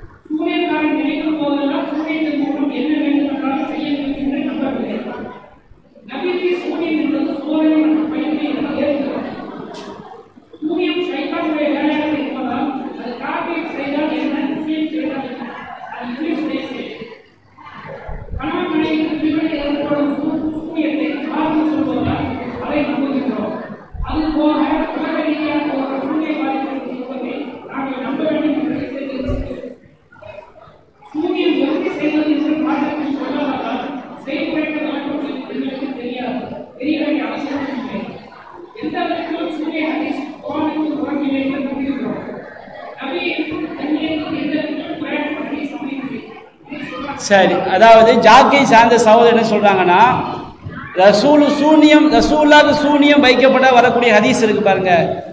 இந்த ஹதீஸ் நபிகள் நாயகம் ஸல்லல்லாஹு அலைஹி வஸல்லம் அவர்களை பைத்தியக்காரராக சித்தரிப்பதாக ஒருபோதும் இல்லைங்கிறாங்க. அவர்களை நேரில் அழைத்து வாருங்கள், அந்த வார்த்தைக்கு அவங்க அர்த்தம் செஞ்சு காட்டணும். ஒரு வார்த்தைக்கு அர்த்தம் செஞ்சு காட்டணுமா இல்லையா? சும்மா நாங்க நம்புற அந்த அஜ்வா ஹதீஸ் இருக்கு, அதுக்கு எப்படி அர்த்தம் நான் சொல்லி காட்டினேன். அந்த அர்த்தத்தை செஞ்சாதான் ஹதீஸ் நீங்க நம்புறதா அர்த்தம். இப்ப இந்த சூனியம், ரசூலுல்லாஹ்க்கு சூனியம் வைக்கப்பட வரக்கூடிய செய்தி இருக்கு பாருங்க. இந்த செய்தியை நான் உங்களுக்கு சொல்லி காட்டுறேன். சுஹில நபி ஸல்லல்லாஹு அலைஹி வஸல்லம், நபிகள் நாயகம் ஸல்லல்லாஹு அலைஹி வஸல்லம் சூனியம் வைக்கப்பட்டது. அது யார் வச்சானா? அதாவது சஹர நபி ஸல்லல்லாஹு அலைஹி வஸல்லம் ரஜுலும் யஹூதியும், ஒரு யூத மனிதர் ரசூலுல்லாஹ்க்கு சூனியம் வைத்தான். யுகாலஹு லபீத் இப்னு அஸம், அவனுக்கு லபீத் இப்னு அஸம் என்று என்ன செய்யப்படும், சொல்லப்படும். இப்படி அந்த மனிதன் சூனியம் வைத்ததினால ஹத்தா கான யுஹய்யலு இலைஹி, ஹத்தா கான யுஹய்யலு இலைஹி அன்னஹு யல்தி நிசா, கான யரா அன்னஹு யல்தி நிசா வலா யல்திஹின்ன. நீங்க அரபி மொழி தெரிஞ்சு யார்கிட்ட தான் போய் கேளுங்க. அதாவது கான அப்படிங்கிற ஒரு சொல்லுக்கு அடுத்து எழுத்தி அப்படிங்கிற ஒரு கான என்பது இறந்த கால வினைச்சொல், எழுத்தி என்பது நிகழ்கால வினைச்சொல். இந்த இறந்த காலமும் நிகழ்காலமும் இணைந்து வரும்போது பாஸ்ட் கண்டினியூஸ் என்ன வரும்? பாஸ்ட் கண்டினியூஸ், அதாவது கடந்த காலத்தில் செயல் தொடர்ந்து நடைபெற்று கொண்டிருப்பதை போன்ற அர்த்தத்தை தரும். இப்ப அந்த செய்தியில் என்ன வருது? ரசூலுல்லாஹ்க்கு லபீத் இப்னு அஸம் சூனியம் வச்சான். இப்படி வச்சதுனால அவங்களுக்கு ஒரு பிரமை ஏற்பட்டது. என்ன பிரமைனா, யரா அன்னஹு யல்தி நிசா வலா யல்திஹின்ன, தங்களுடைய மனைவிமார்களிடம் உடலுறவு கொள்கிறவர்களாக இல்லாமல் இருக்கும் போதே உடலுறவு செய்து கொண்டிருப்பவர்களாக அவர்கள் நினைத்து கொண்டே இருந்தார்கள். மனைவிமார்களிடம் உடலுறவு கொள்கிறவர்களாக இல்லாமல் இருக்கும்போது, அதுவும் கண்டினியூஸ், மனைவிமார்களிடம் உடலுறவு கொள்கிறவர்களாக இல்லாமல் இருக்கும் போதே மனைவிமார்களிடம் உடலுறவு செய்து கொண்டிருப்பதாக நினைத்து கொண்டே இருந்தார்கள் அப்படின்னு வருது. கான யரா, கானனா யரானா நினைத்து கொண்டிருந்தார், நினைத்து கொண்டிருக்கிறார். அது காரணம் பாஸ்ட் டென்ஸ் வந்துருச்சு. பாஸ்ட் டென்ஸுக்கும் அது மாதிரி பிரசன்ட் டென்ஸும் சேர்ந்து வரும்போது அது பாஸ்ட் கன்டினியூஸ் ஆகும். கான யரானா நினைத்து கொண்டே இருந்தார்கள். எப்படி நினைத்து கொண்டே இருந்தார்கள்? அன்னஹு யல்தி, யல்திங்கிறது நிகழ்காலம். யல்தி நிசா, மனைவிமார்களிடத்தில் உடலுறவு செய்து கொண்டிருப்பதாக நினைத்து கொண்டிருந்தார்கள். வலா யல்திஹின்ன, அதுவும் நிகழ்காலம். அவர்கள் உடலுறவு செய்கிறவர்களாக இல்லாமல் இருக்கும் போதே, அப்ப உடலுறவு செய்கிறவர்களாக இல்லாமல் இருக்கும் போதே உடலுறவு செய்து கொண்டிருப்பதாக நினைத்துக் கொண்டே இருந்தார்கள். இந்த வாக்கியம் இது மனநிலை பாதிப்பை காட்டுமா காட்டாதா? இப்ப நான் உங்களுக்கு கேட்கிறேன், ஒரு ஆள் என்ன செய்யறாரு, சும்மா உட்கார்ந்துகிட்டு இருக்கிறேன், பாய் என்ன செய்றீங்க அப்படின்னு கேட்கறீங்க, வண்டி ஓட்டிக்கிட்டு இருக்கிறேன். இதை ஹதீஸை இழிவுபடுத்த, நபியை இழிவுபடுத்தல, விளங்குறதுக்காண்டி சொல்றேன். வண்டி ஓட்டிக்கிட்டு இருக்கேன்னு நான் சொல்றேன். அப்படின்னு பாய்க்கு லூஸ் ஆகி போச்சு. என்ன, சும்மா இருக்கும் போதே வண்டி ஓட்டிக்கிட்டு இருக்க மாதிரி நினைச்சுக்கிட்டே இருந்தால், நினைத்து கொண்டே இருந்தால் அது பைத்தியமா இல்லையா? இப்படி ஒரு தனக்கு பல தடவை நடக்குன்னு வச்சுக்கிடுங்க. இது இந்த மாதிரி எவ்வளவு காலம் நடந்துச்சு? 6 மாத காலம் அப்படி பாதிக்கப்பட்டார்கள். இந்த காண என்பது முடிவே இல்லாத காலத்தை காட்டும், முடிவே இல்லாத பல நாட்களை குறிக்கக்கூடியது. ஹத்தா காண தாத்தையோமி, எந்த அளவிற்கு என்றால் ஒரு நாள் அப்படின்னு வருது. எப்படி ரசூலுல்லாஹ் இருந்துகிட்டே இருந்துச்சு, எந்த அளவிற்கு என்றால் ஒரு நாள் துவா செய்து கொண்டே இருந்தார்கள் அப்படிங்கிறாங்க. அப்ப இப்படி இருந்துகிட்டே இருந்தாங்க. எந்த அளவிற்கு என்றால் ஒரு நாள் துவா செய்து கொண்டே இருந்தார்கள்னா பல நாட்கள் அப்படி இருந்துகிட்டே இருக்குது. அப்ப ஒரு நாள் என்ன செய்யறாங்க, கடுமையா துவா செய்யறாங்க. அப்ப அந்த வாழ்க்கை அமைப்பு என்ன காட்டுது? பல நாட்கள் அவங்க அப்படி இருந்துகிட்டே இருந்துச்சு. பல நாட்கள் இருந்து கொண்டே வரும்போது ஒரு நாள் துவா கடுமையா செய்யறாங்க. துவா செஞ்சு முடிச்ச உடனே ஆயிஷாட்ட வர்றாங்க. யா ஆயிஷா அமா ஷஅல்தி அன்னல்லாஹ் அஃப்தானி ஃபீமா ஃபீ ஷிஃபாயி, ஆயிஷாவே நீ அறியவில்லையா, எனக்கு எதிலே நிவாரணம் இருக்குமோ அதில் உள்ள ஆரோக்கியத்தை அதை அல்லாஹ் எனக்கு அறிவித்து விட்டான். எதுல எனக்கு மருந்து இருக்குமோ அந்த மருந்து அல்லாஹ் சொல்லிட்டான். அப்ப மருந்து எதுக்கு தேவை? எனக்கு எதிலே மருந்து இருக்குமோ அதை அல்லாஹ் அறிவித்து விட்டான்னா மருந்து எதுக்கு தேவை? மருந்து எதுக்கு தேவை? நோய்க்கு தான் மருந்து தேவை. அந்த நோய் என்ன நோய்? மனைவிமார்களிடம் உடலுறவு செய்கிறவர்களாக இல்லாமல் இருக்கும் பொழுது உடலுறவு கொள்கிறவர்களாக நினைத்துக் கொண்டே இருந்தார்கள் என்பது என்ன நோய்? நினைத்துக் கொண்டே இருப்பது. செஞ்சதை செய்யாத நினைப்பாங்க, செய்யாமல் இருக்கும் போது செய்யாத நினைச்சுக்கிட்டே இருந்தாங்க. செஞ்சதுதான், அது தப்பு இல்லை. செய்யாமல் இருக்கும் போது செய்வதாக நினைத்துக் கொண்டே இருந்தால் அது உடல் நோயா மனநோயா? அது மனநோய் தான். செய்யாமல் இருக்கும் போது செய்வதாக நினைத்துக் கொண்டே தான் என்ன நோய் தான்? அது மனநோய். அப்ப அது கீழே வருது. எனக்கு உள்ள நோய்க்கு அல்லாஹ் மருந்து அறிவிச்சிட்டான். அப்ப எப்படி அல்லாஹ் மருந்து அறிவிச்சானா? 2 பேர் கனவுல வந்தாங்க. ஒரு ஆள் தலைமாட்டில் உட்கார்ந்தாரு, ஒரு ஆளு கால் மாட்டில் உட்கார்ந்தாரு. அப்போ அந்த ஆள் தலைமாட்டில் உள்ள ஆள் கேட்டார் கால் மாட்டில் உள்ள ஆளை பார்த்து, இந்த ரஜுலி, இந்த மனிதனுக்கு ஏற்பட்ட உடல் உபாதை என்ன?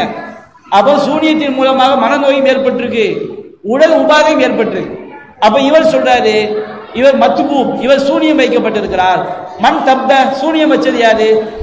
ரஜுலுமின் பனி சுரை, பனு சுரை கோத்திரத்தில் உள்ள மனுஷன். எங்க அவன் சூனியம் வச்சான்? அப்பா சொல்லப்படுது, தர்வான் என்ற கிணத்துல, தர்வான் தகுத்த ராவுஃபா, தர்வான் என்ற கிணத்துல ஒரு கல்லுக்கு கீழே கொண்டு போய் வச்சிருக்கிறாங்க. எதுல சூனியம் வச்சாங்க? ஃபி முஷுத்தின் வ முஷாத்தத்தின் வ ஜுஃபி தலஅத்தில் தக்கரின், முடி, சீப்பு, சிக்கு முடி, ஆண் பேரித்தம்பாலை, எதுல சூனியம் வைக்கப்பட்டுச்சான்? சீப்பு, சிக்கு முடி, ஆண் பேரிச்சம்பாலை, இதுல சூனியம் வைக்கப்பட்டிருக்குது அப்படின்னு கனவுல சொன்னவொடனே ரசூலுல்லாஹ் என்ன செஞ்சாங்களாம்? மண்ணா கண் விழிச்சவொடனே அந்த கிணத்துக்கு போனாங்களாம். அந்த கிணத்துக்கு போனா அந்த சூனியம் வைக்கப்பட்டதுனால அந்த கிணத்து தண்ணி எப்படி இருக்குதான்? கண்ணமாக நுகாத்தல் கண்ணா, அந்த தண்ணி மருதாணி சாறு மாதிரி இருந்துச்சான். அங்க உள்ள பேரிச்ச மரங்கள் எல்லாமே சைத்தான் தலை மாதிரி இருந்துச்சான். உடனே ஆயிஷா கேட்கிறாங்க, அல்லாஹ் என்றதே அதை நீங்க வெளியே எடுத்தீங்களா? வெளியே எடுத்தேன். அதை புலந்து பார்த்தீங்களா? இல்ல. ஏன் புலந்து பார்க்கல? அல்லாஹ் எனக்கு நிவாரணம் தந்துட்டான். அதை புலந்து பார்த்து அதுல இருந்து மக்களுக்கு எதுவும் பாதிப்பு வந்துடக்கூடாது, அதனால நான் கிணத்தோட வச்சு மூடிட்டேன். புலந்து பார்த்தா உள்ள என்ன இருக்க போகுது? ஒரு பேச்சுக்கு என்ன இருக்குன்னு வந்துருச்சேன். உள்ள என்ன இருக்குது? சீப்பு, சிக்குமுடி, பேரிச்சம்பாலை. அதை புலந்து பார்த்தா என்ன வரப்போகுது? சீப்பு, சிக்குமுடி, பேரிச்சம்பாலை வரப்போகுது. அப்ப புலந்து பார்த்தா மக்களுக்கு பாதிப்பு வரும்னா அது எந்த மாதிரி ஒரு விஷயமா சொல்லப்படுது? ஒரு அணுக்குண்டு மாதிரி விஷயமா சொல்லப்படுது. அதை புலந்து பார்த்தா மக்கள், அதே மாதிரி அந்த கிணத்து தண்ணி மருதாணி சாறு மாதிரி இருந்துச்சுன்னா ஒரு பேய் உலகம் மாதிரி சொல்லப்படுது. அந்த பேரிச்ச மரங்கள் சைத்தானுடைய தலை மாதிரி இருந்துச்சுன்னா அது 13 நம்பர் வீடு படம் பார்க்குற மாதிரி என்ன செய்யப்படுது? சொல்லப்படுது. அப்ப இந்த செய்தி அந்த சூனியம் என்ற ஒன்றை வச்சதுனால நபிகள் நாயகத்தின் மன பாதிப்பு உண்டாச்சுங்கிற அர்த்தத்தை தான் தருது. விவாதத்துக்கு வந்தார்கள். விவாதத்திலும் இந்த பரை நபி விவாதத்துக்கு வந்தாங்களா இல்லையா? நாம வச்ச அர்த்தத்தை அவங்க என்ன செய்ய முடியல, மறுக்க முடியல. 2வது, நபிகள் நாயகம் ஸல்லல்லாஹு அலைஹி வஸல்லம் அவர்களுக்கு கட்டுகளவும் மனநோய் ஏற்பட குர்ஆன் பல வசனங்கள் சொல்லி காட்டுது. மாஃபி சாஹிபிக்கும் மின் ஜின்னா, மாபி சாஹிபிக்கும் மின் ஜின்னா, உங்கள் தோழருக்கு கட்டுகளவு கூட மனநோய் ஏற்படாத குர்ஆன் சொல்லி காட்டுது. இந்த செய்தி என்ன செய்யுது? நபிகள் நாயகம் மனநோய் ஏற்பட சொல்லி காட்டுது. அவங்க இந்த செய்தியை முறையாக அந்த வார்த்தைக்கு வைக்க வேண்டிய அர்த்தப்படி வைத்தால் கண்டிப்பாக அது நபிகள் நாயகத்துக்கு மனநோய் ஏற்பட்டதாகத்தான் வாதிக்கிறது. திருமலை குர்ஆன் நபிகள் நாயகத்துக்கு மனநோய் ஏற்படாது சொல்கிறது. எனவே இந்த ஹதீஸை நம்புவது குர்ஆனுக்கு எதிரானது. 2வது, சூனியக்காரன் எங்கோ இருந்து கொண்டு நபிகள் நாயகம் சிந்தனை இயக்கியதாக வருகிறது. அப்ப அந்த அடிப்படை உள்ளங்களை ஆளக்கூடியவன் இறைவன். அப்ப அந்த ஹதீஸை சூனியக்காரனுக்கு கொடுப்பதாக இந்த செய்தி, அந்த ஆற்றலை சூனியக்காரனுக்கு கொடுப்பதாக இந்த செய்தி வாதிக்கிறது. அந்த அடிப்படையில் ஷிர்க் ஆகுது. 3வது, எந்த சாதகமும் இல்லாமல் பாதிப்பு ஏற்படுத்தக்கூடிய சக்தியை அல்லாஹ் ஒருபோதும் கொடுக்க மாட்டான். ஜாக்கியல் தான் முரண்படுறாங்க. அவங்க என்ன செய்றாங்க? அல்லாஹ் நாடுனா கொடுப்பாங்கிறாங்கல்ல. நாம என்ன சொல்றோம்? எந்த சாதனமும் இல்லாமல் பாதிப்பு ஏற்படக்கூடிய சக்தியை அல்லாஹ் ஒருபோதும் கொடுக்க மாட்டான். அல்லாஹ் நாடினால் கொடுப்பான் என்பது மனிதர்கள் எந்த முறையில் நன்மை செய்ய முடியுமோ அதுக்கு தான், மனிதர்கள் எந்த முறையில் தீமை செய்யுமோ அதுக்கு தான். அல்லாஹ் மாதிரி செய்யறது கிடையாது. அல்லாஹ் மாதிரி உள்ள சக்தியை கடுகளை கூட அல்லாஹ் கொடுக்க மாட்டான். இதை முன்னுரையில் ஏராளமான வசனங்கள் தான் தெளிவுபடுத்தி இருக்கிறேன். அப்ப அல்லாஹ் நாடுனா கொடுப்பானா? இப்ப நான் சொல்றேன், மறைவான விஷயங்கள் அறியக்கூடியவன் யாரு? அல்லாஹ் ஒருவன் மட்டும்தான். குல்லா யாலமு மன்ஃபி சமாவாத்தி வல்லல்லி கைப இல்லல்லா. ஆனா வானங்களிலும் பூமியிலும் மறைவான விஷயம் அல்லாஹ் தவிர யாரும் அறிய மாட்டாரு. இப்ப நான் சொல்றேன், என் மனைவியுடைய உள்ளத்தில் உள்ளதை மட்டும் அறியக்கூடிய சக்தியை அல்லாஹ் எனக்கு தந்திருக்கிறான். இப்படி நான் வாதிட்டா நான் முஸ்லிமா அல்லது நான் ஷிர்க் செய்யறேனா? அல்லாஹ் மறைவான விஷயங்கள் அறியக்கூடிய ஆற்றல் யாருக்கும் கொடுக்க மாட்டான்னு சொன்னோம்னா, என் மனைவி உள்ளத்துல உள்ளதை கூட என்ன செய்ய முடியாது, அறிய முடியாது. அல்லாஹ் நாடுனா கொடுப்பான்னு சொன்னா ஷிர்க் தான். அல்லாஹ் தனக்குரிய சக்தி என்ன செய்ய மாட்டான், ஒருபோதும் யாருக்கும் அல்லாஹ் கொடுக்க மாட்டான். இது இஸ்லாம் சொல்லக்கூடிய அடிப்படையான கான்செப்ட். இங்க அவங்க முரண்படுறாங்க. அவங்க என்ன சொல்றாங்க, மறைவான ஞானமா அல்லாஹ் நாடுனா கொடுப்பான், அதே மாதிரி பாதிப்பு உண்டாக்குறதா, எந்த சாதனங்கள்லாம் பாதிப்பு உண்டாக்குறதா அல்லாஹ் நாடுனா கொடுப்பான். அப்ப தர்காவாதிகள் நம்புறதுக்கும் இவங்க நம்புறதுக்கு என்ன வித்தியாசம்? இறந்து போனவங்க எப்படிப்பா கேட்பாரு? அல்லாஹ் நாடுனா பார்க்க வைப்பான், அல்லாஹ் நாடுனா கேட்க வைப்பான். எப்படிடா பார்க்க வைப்பான்? அல்லாஹ் எப்படி பார்ப்பான் அந்த மாதிரி பார்க்க வைப்பான். அல்லாஹ் எப்படி கேட்பான் அந்த மாதிரி கேட்க வைப்பான். அப்ப இவங்க எப்படி தர்கா வழிபாட்டு எப்படி ஷிர்க்குன்னு சொல்ல முடியும்? அப்ப இந்த மாதிரி அல்லாஹ் சூனியத்துக்கு எந்த சக்தியும் அல்லாஹ் சொல்லிவிட்டான், அதுபோல் சக்தி அல்லாஹ் கொடுக்க மாட்டான் என்றும் வருகிறது. நபிகள் நாயகம் சூனியம் வைக்கப்பட்டதாக வரக்கூடிய செய்தி அவர்கள் மனநிலை பாதிக்கப்பட்ட என்றுதான் வாதிக்கிறது. வார்த்தைகள் சொல்லிவிட்டு போவது சரி கிடையாது. அந்த வாக்கியத்தை வச்சு எல்லா வாக்கியத்தையும் எடுத்து போட்டு அவங்க சரியான அர்த்தம் பண்ணி என்ன செய்யணும், காமிக்கணும். நாங்க நம்பனா ஹதீஸை நம்பதன்னு சொல்லிட்டு போங்க. ஹதீஸ்ல உள்ளமா நம்மளா ஹதீஸை நம்புறது, நாங்க அப்படி நம்புறதுன்னு சொன்னோம்னா இப்ப ஹதீஸை நீ நம்பல, அப்ப நீனும் என்ன செய்யற, ஹதீஸை மறுக்கிற. அப்ப ஹதீஸை மறுத்துக்கிட்டே ஹதீஸை நம்புறேன்னு சொல்றீங்க. அப்ப அவங்க வைக்கக்கூடிய ஆர்கியூமெண்ட் என்ன கிடையாது, சரியான ஆர்கியூமெண்ட் கிடையாது. அவங்க வைக்க வேண்டிய கான்செப்ட் சூனிய ஹதீஸ்ல நாம சொல்லக்கூடிய வாதங்களை தான் சரியான பதில் சொல்லட்டும். ரெண்டாவது, இறைவனுக்குரிய சக்தி இருக்கு பாருங்க, எந்த விதமான தொடர்பும் இல்லாமல் நன்மை தீமை செய்யக்கூடிய சக்தி. இது அல்லாஹ் நாடினால் கொடுப்பானுங்கிற ஆதாரத்தை அவன் காட்டணும். இது நாம ஷிர்க்குங்கிறோம். மலை இறக்குறவன் யார் மட்டும்தான், அல்லாஹ் மட்டும்தான். இது இந்த சக்தியை அல்லாஹ் மனுஷனுக்கு கொடுப்பான்னு ஆதாரம் காட்டணும். அல்லாஹ்க்கு மட்டும் உரிய ஒரு செய்தியை சக்தியை அல்லாஹ் தன்னுடைய படைப்பினங்களும் ஒருபோதும் கொடுக்க மாட்டான், நாடினால் கொடுக்க மாட்டான், கொடுப்பதற்கு நாடவும் மாட்டான். நினைச்சுங்களா? அந்த தௌஹீதுடைய அடிப்படையை ஜாக்கில் உள்ள சகோதரர்கள் சரியாக விளங்கவில்லை. அவங்க நன்றாக சிந்தித்து பார்க்க வேண்டும். நாம சொல்லக்கூடிய இந்த அடிப்படையை அவங்க சிந்திச்சு பார்க்கணும். அவங்க நாம ஒரு சான்று சொல்றோம். ஹதீஸ்களை புக், அந்த அகீதா புக்கை எடுத்து அல் ஹவுஃபு ஷிர்கியும் போடுவாங்க. அல் ஹவுஃபு ஷிர்கியும், ஷிர்கை ஏற்படுத்தக்கூடிய பயம், எந்த மாதிரி பயம் தான் ஷிர்க்குன்னு போடுவாங்க. அந்த பாப்புகளை எல்லாம் அவங்க படிச்சு பார்க்கட்டும். அந்த பாடங்கள் எல்லாமே அல்லாஹ்வை போன்று பாதிப்பு ஏற்படுத்தக்கூடிய சக்தி, நன்மை செய்யக்கூடிய சக்தி படைப்பினங்களுக்கு இருப்பதாக பயந்தால் அது ஷிர்க் என்பதை தெளிவாக விளக்குவாங்க. அப்படி விளக்கிற இமாம்களை இந்த சூனியத்துக்கு ரொம்ப மாறிக்கிடுவாங்க. அதை நான் சொல்லலை. அங்க அவங்க கரெக்டா நாம எந்த அடிப்படையை சொல்றோமோ அதை ஷிர்க்கை விளக்குவாங்க. ஜாக்கை சார்ந்த சகோதரர்கள் அந்த பாடத்தை நன்றாக நாம சொல்லக்கூடிய எல்லா ஆதாரங்களையும் விளங்கி அவங்க அல்லாஹ்வுக்கு பயந்து என்ன செய்யணும், அவங்க ஆய்வு செய்தால் அந்த உண்மையை அவங்க விளங்கிக் கொள்ளலாம்.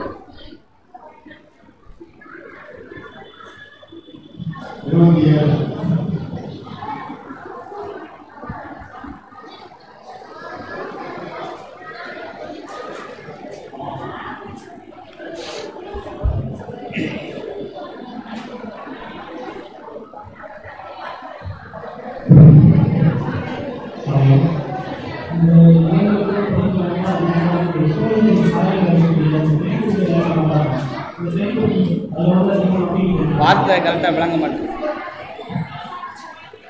சொல்லு.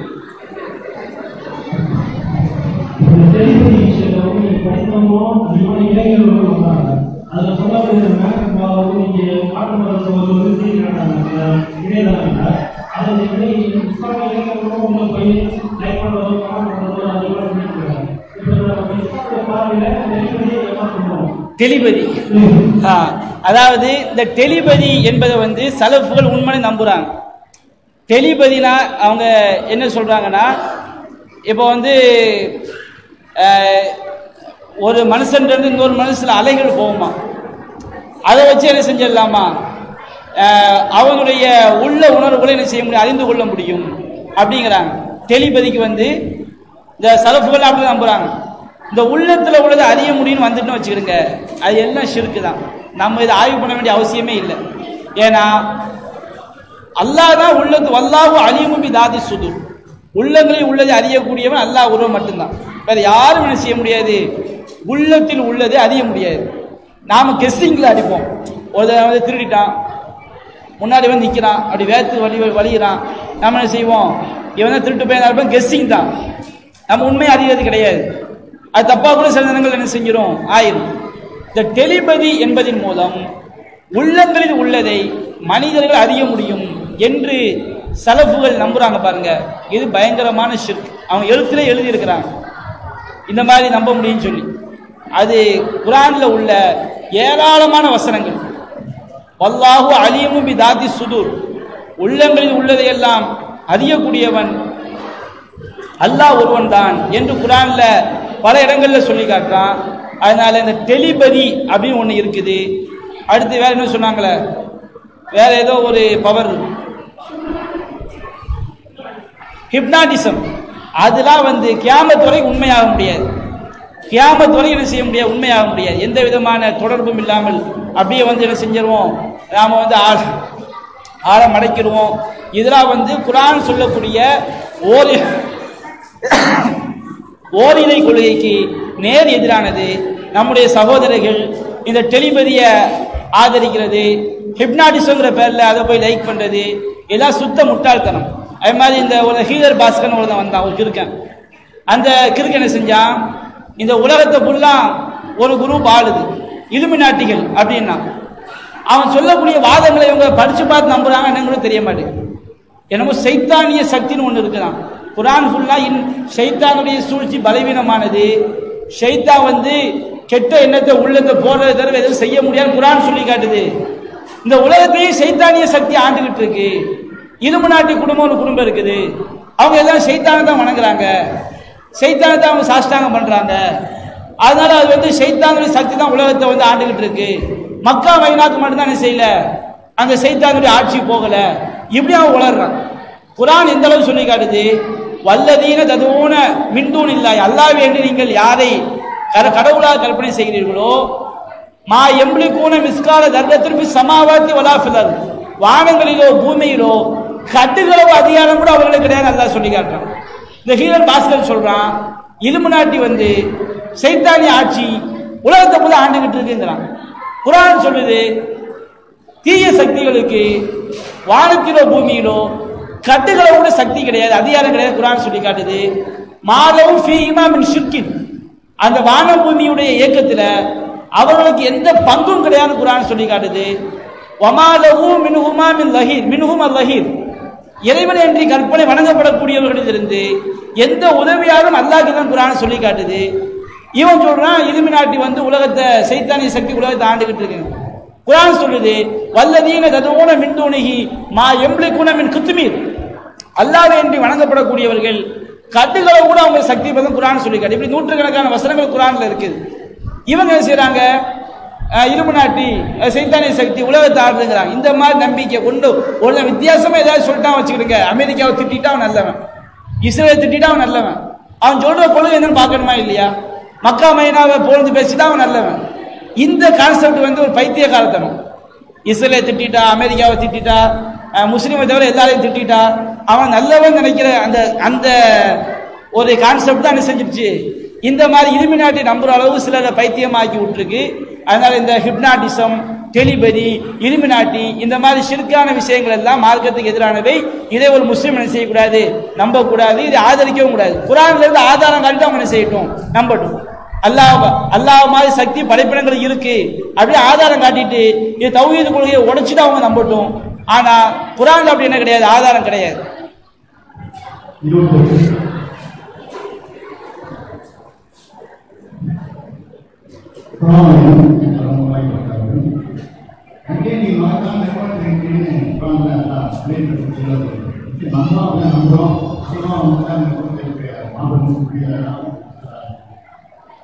இதுக்கு முன்னாக ஒரு செய்தி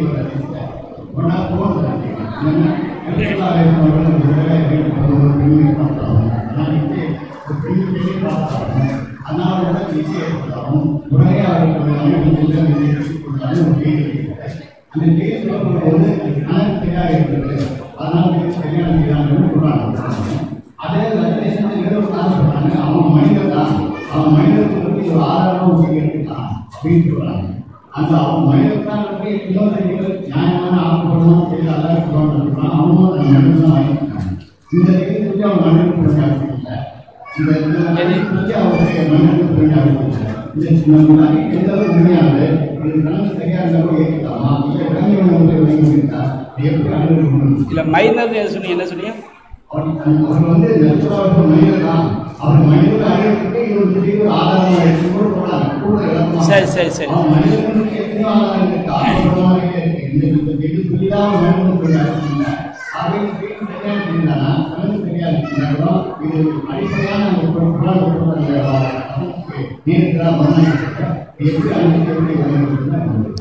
அதாவது சகோதரர் என்ன கேட்குறாங்கன்னா, முஸ்லீமில் வந்து ஒரு ஹதீஸ் வருது. நபிகள் நாயகம் ஸல்லல்லாஹு அலைஹி வஸல்லம் அவங்க வந்து ஒரு சபையில் சஹாபாக்கள் பேசி கொண்டு இருப்பார்கள். பேசி கொண்டு இருக்கும் பொழுது ஒரு பெண்மணி வந்து நபிகள் நாயகம் ஸல்லல்லாஹு அலைஹி வஸல்லம் அவங்களை வந்து கடந்து போவாங்க. அந்த பெண்ணு வந்து நபிகள் நாயகம் ஸல்லல்லாஹு அலைஹி வஸல்லம் அவங்களுடைய உள்ளத்தை, அவங்களுடைய அழகு வந்து ரசூலுல்லாஹ்வுடைய உள்ளத்தை கவர்ந்ததுனால ரசூல் ஸல்லல்லாஹு அலைஹி வஸல்லம் அவங்க வந்து தன்னுடைய வீட்டுக்கு போகிறாங்க. அவங்க மனைவி அவங்க வந்து ஏதோ ஒரு வேலை பார்த்துக்கிட்டு இருக்கும்போது தன்னுடைய மனைவியோடு அவங்க வந்து உடலுறவு கொண்டாங்க. உடலுறவு கொண்டுட்டு நபிகள் நாயகம் சஹாபாக்கள் சொன்னாங்க, இதால் அகதுக்கும் இம்ராத்தன், நீங்கள் ஒரு அந்நிய பெண்ணை பார்த்து அவளுடைய அந்த அழகு உங்களுடைய உள்ளத்தை கவர்ந்து விட்டால் நீங்கள் உங்களுடைய மனைவிட்ட போய் என்ன செய்யுங்க, தாம்பத்தியத்தில் ஈடுபடுங்க அப்படின்னு சொன்னதா ஒரு செய்தி வருது. இந்த செய்தி வந்து சிலர் என்ன சொல்கிறாங்கன்னா, நபிகள் நாயகம் ஸல்லல்லாஹு அலைஹி வஸல்லம் அவங்களும் ஒரு சாதாரண மனிதர் தானே, பிற மனிதர்களுக்குரிய உணர்வுகள் அவங்களுக்கு இருக்கத்தானே செய்யும், அப்போ இதை வந்து ரசூலுல்லாஹ்வை வந்து டேமேஜ் பண்ணுற மாதிரி எப்படி ஆகும் அப்படின்ற கேள்வியை கேட்குறாங்க. முதல்ல வந்து இந்த செய்தி அறிவிப்பாளர் ரீதியாக பலவீனமான செய்தி. இந்த செய்தி இருக்கு பாருங்க, இந்த செய்தியை அறிவிக்கக்கூடியவர்கள் வந்து நம்பகமானவர்கள், அதாவது சஹீஹ் என்ற தளத்தில் உள்ள அறிவிப்பாளர்களே அறிவிக்கப்படலை. இந்த ஹதீஸுடைய அறிவிப்பாளர்களில் ஒரு ஆள் வந்து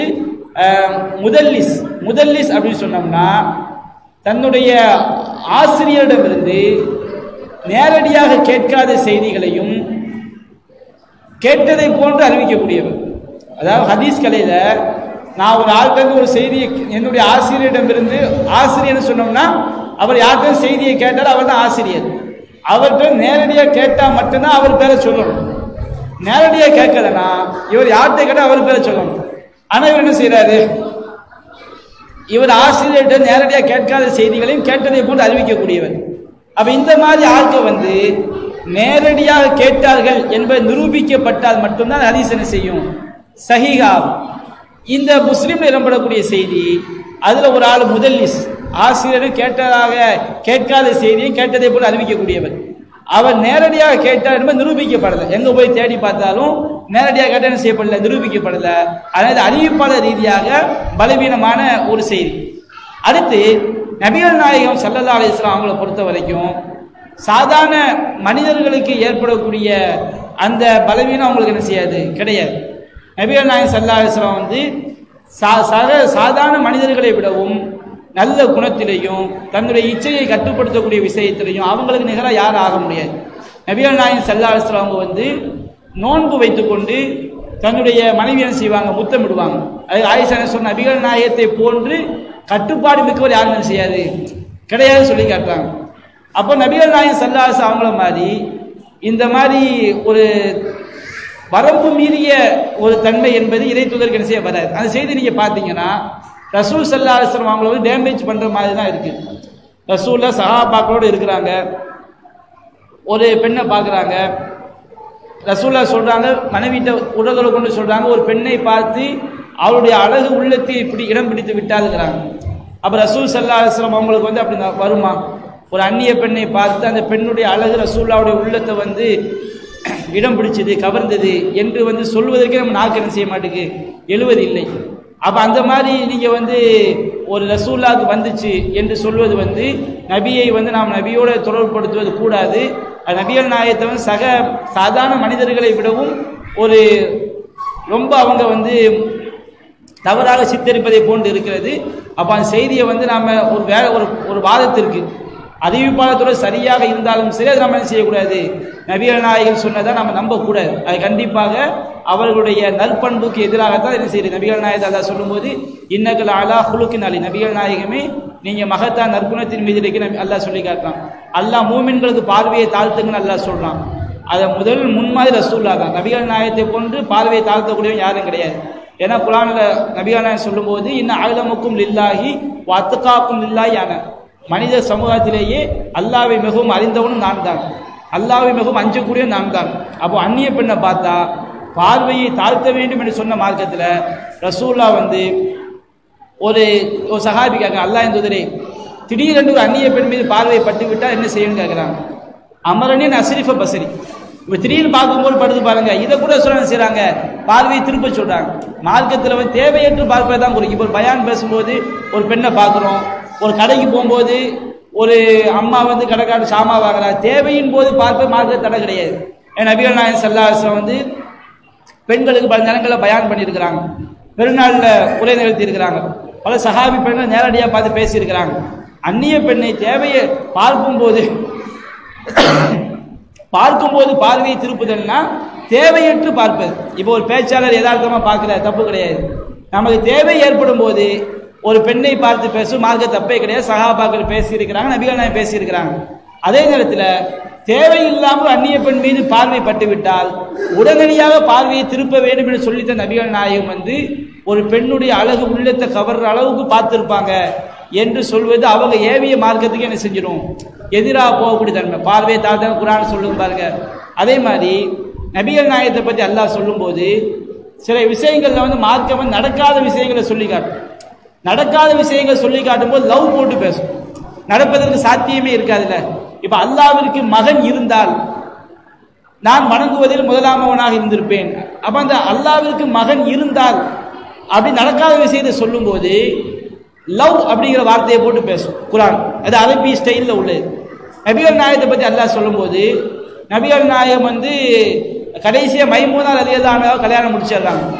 கல்யாணம் முடிச்ச பிறகு அல்லாஹ் சொல்லி காட்டுறான், லா யஹில்லு லக்க நிசாஉ மின் பஅது, நபியே இதுக்கு பிறகு எந்த பெண்ணையும் கல்யாணம் முடிக்கவும் ஹலால் கிடையாது. ரசூலா மைமூனாவை கடைசியா முடிக்கிறாங்களா இல்லையா, அதோட ரசூலாவை திருமணம் செய்து அல்லாஹ் தடையாக்கிடுறான். இனிமே நீங்க யாரையும் என்ன செய்ய திருமணம் முடிக்க கூடாது.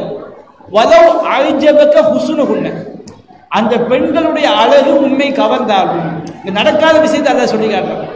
ரசூலுல்லாஹ்க்கு வந்து நம்மள மாதிரி ஒரு அந்நிய பெண்ணை பார்த்தோன்னு மோகம்லாம் வந்துடாது. அப்படியே வருது என்று வைத்துக் கொண்டால் நடக்காத விஷயம் வலவு போட்டு அல்லாஹ் சொல்லி வலவ் அஜபக ஹுஸ்னுஹுன்ன, அந்த பெண்களுடைய அழகு உண்மை கவர்ந்தாலும் நம்ம என்ன செய்யக்கூடாது, கல்யாணம் முடிக்க கூடாதுன்னு அல்லாஹ் தடுத்துறான். அப்ப நபிகள் நாயகத்துக்கு பெண்களுடைய அழகு கவர்ந்தாலும் வலவு போட்டு அல்லாஹ் சொல்றான் பாருங்க. இது வந்து நடக்காத விஷயத்தை அல்லாஹ் சொல்றான். அந்த மாதிரி உனக்கு நடக்காது, அப்படியே நடந்தா நீ என்ன செஞ்சிடக்கூடாது, இனிமே கல்யாணம் முடிச்சிடக்கூடாது. அப்ப நபிகள் நாயகத்துக்கு வந்து இந்த மாதிரி அந்நிய பெண்களுடைய அழகு கவரும் என்பது கிடையாது. அவங்க வந்து அல்லாஹ் அவங்களுக்கு நபிகள் நாயகம் ஸல்லல்லாஹு அலைஹி வஸல்லம் அவங்களுக்கு மனைவிமார்கள் மூலமாக தான் அல்லாஹ் என்ன செஞ்சான், கண்குளிர்ச்சியை ஏற்படுத்தி இருந்தான். அந்த எல்லையை அவங்க என்ன செய்ய மாட்டாங்க, அந்த மற்ற பெண்களை பார்த்து எண்ணம் வருதல் என்பது நபிகள் நாயகம் காட்டி தந்த நற்பண்புக்கு எனது எதிரானது. ஆனால் நம்ம நபிகள் நாயகத்தோடு செய்யக்கூடாது, தொடர்புபடுத்தக்கூடாது.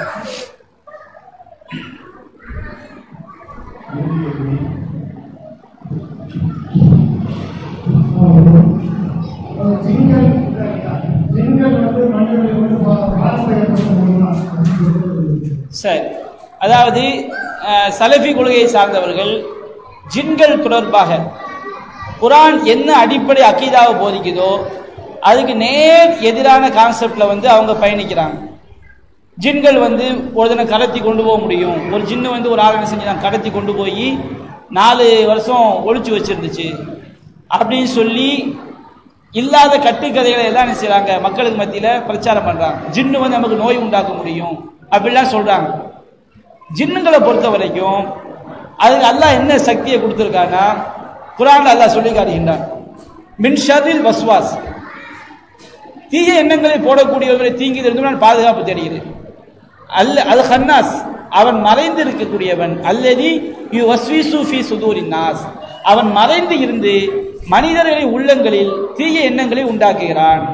அப்ப சைத்தானுக்குரிய சக்தி என்ன? மறைவாக இருந்து கொண்டு மனித உள்ளங்கள்ல கெட்ட எண்ணங்களை போடக்கூடிய சக்தி மட்டும் யாருக்கு இருக்குது? ஷைத்தானுக்கு இருக்குது. குர்ஆன்ல அல்லாஹ் இன்னொரு ஆயத்தை சொல்லும் போது மறுமை நாள்ல ஷைத்தானை பின்பற்றியவர்கள் எல்லாருமே நரகத்துல போய் விழுந்துருவாங்க. ஷைத்தான் நரகத்துல கிடப்பான்.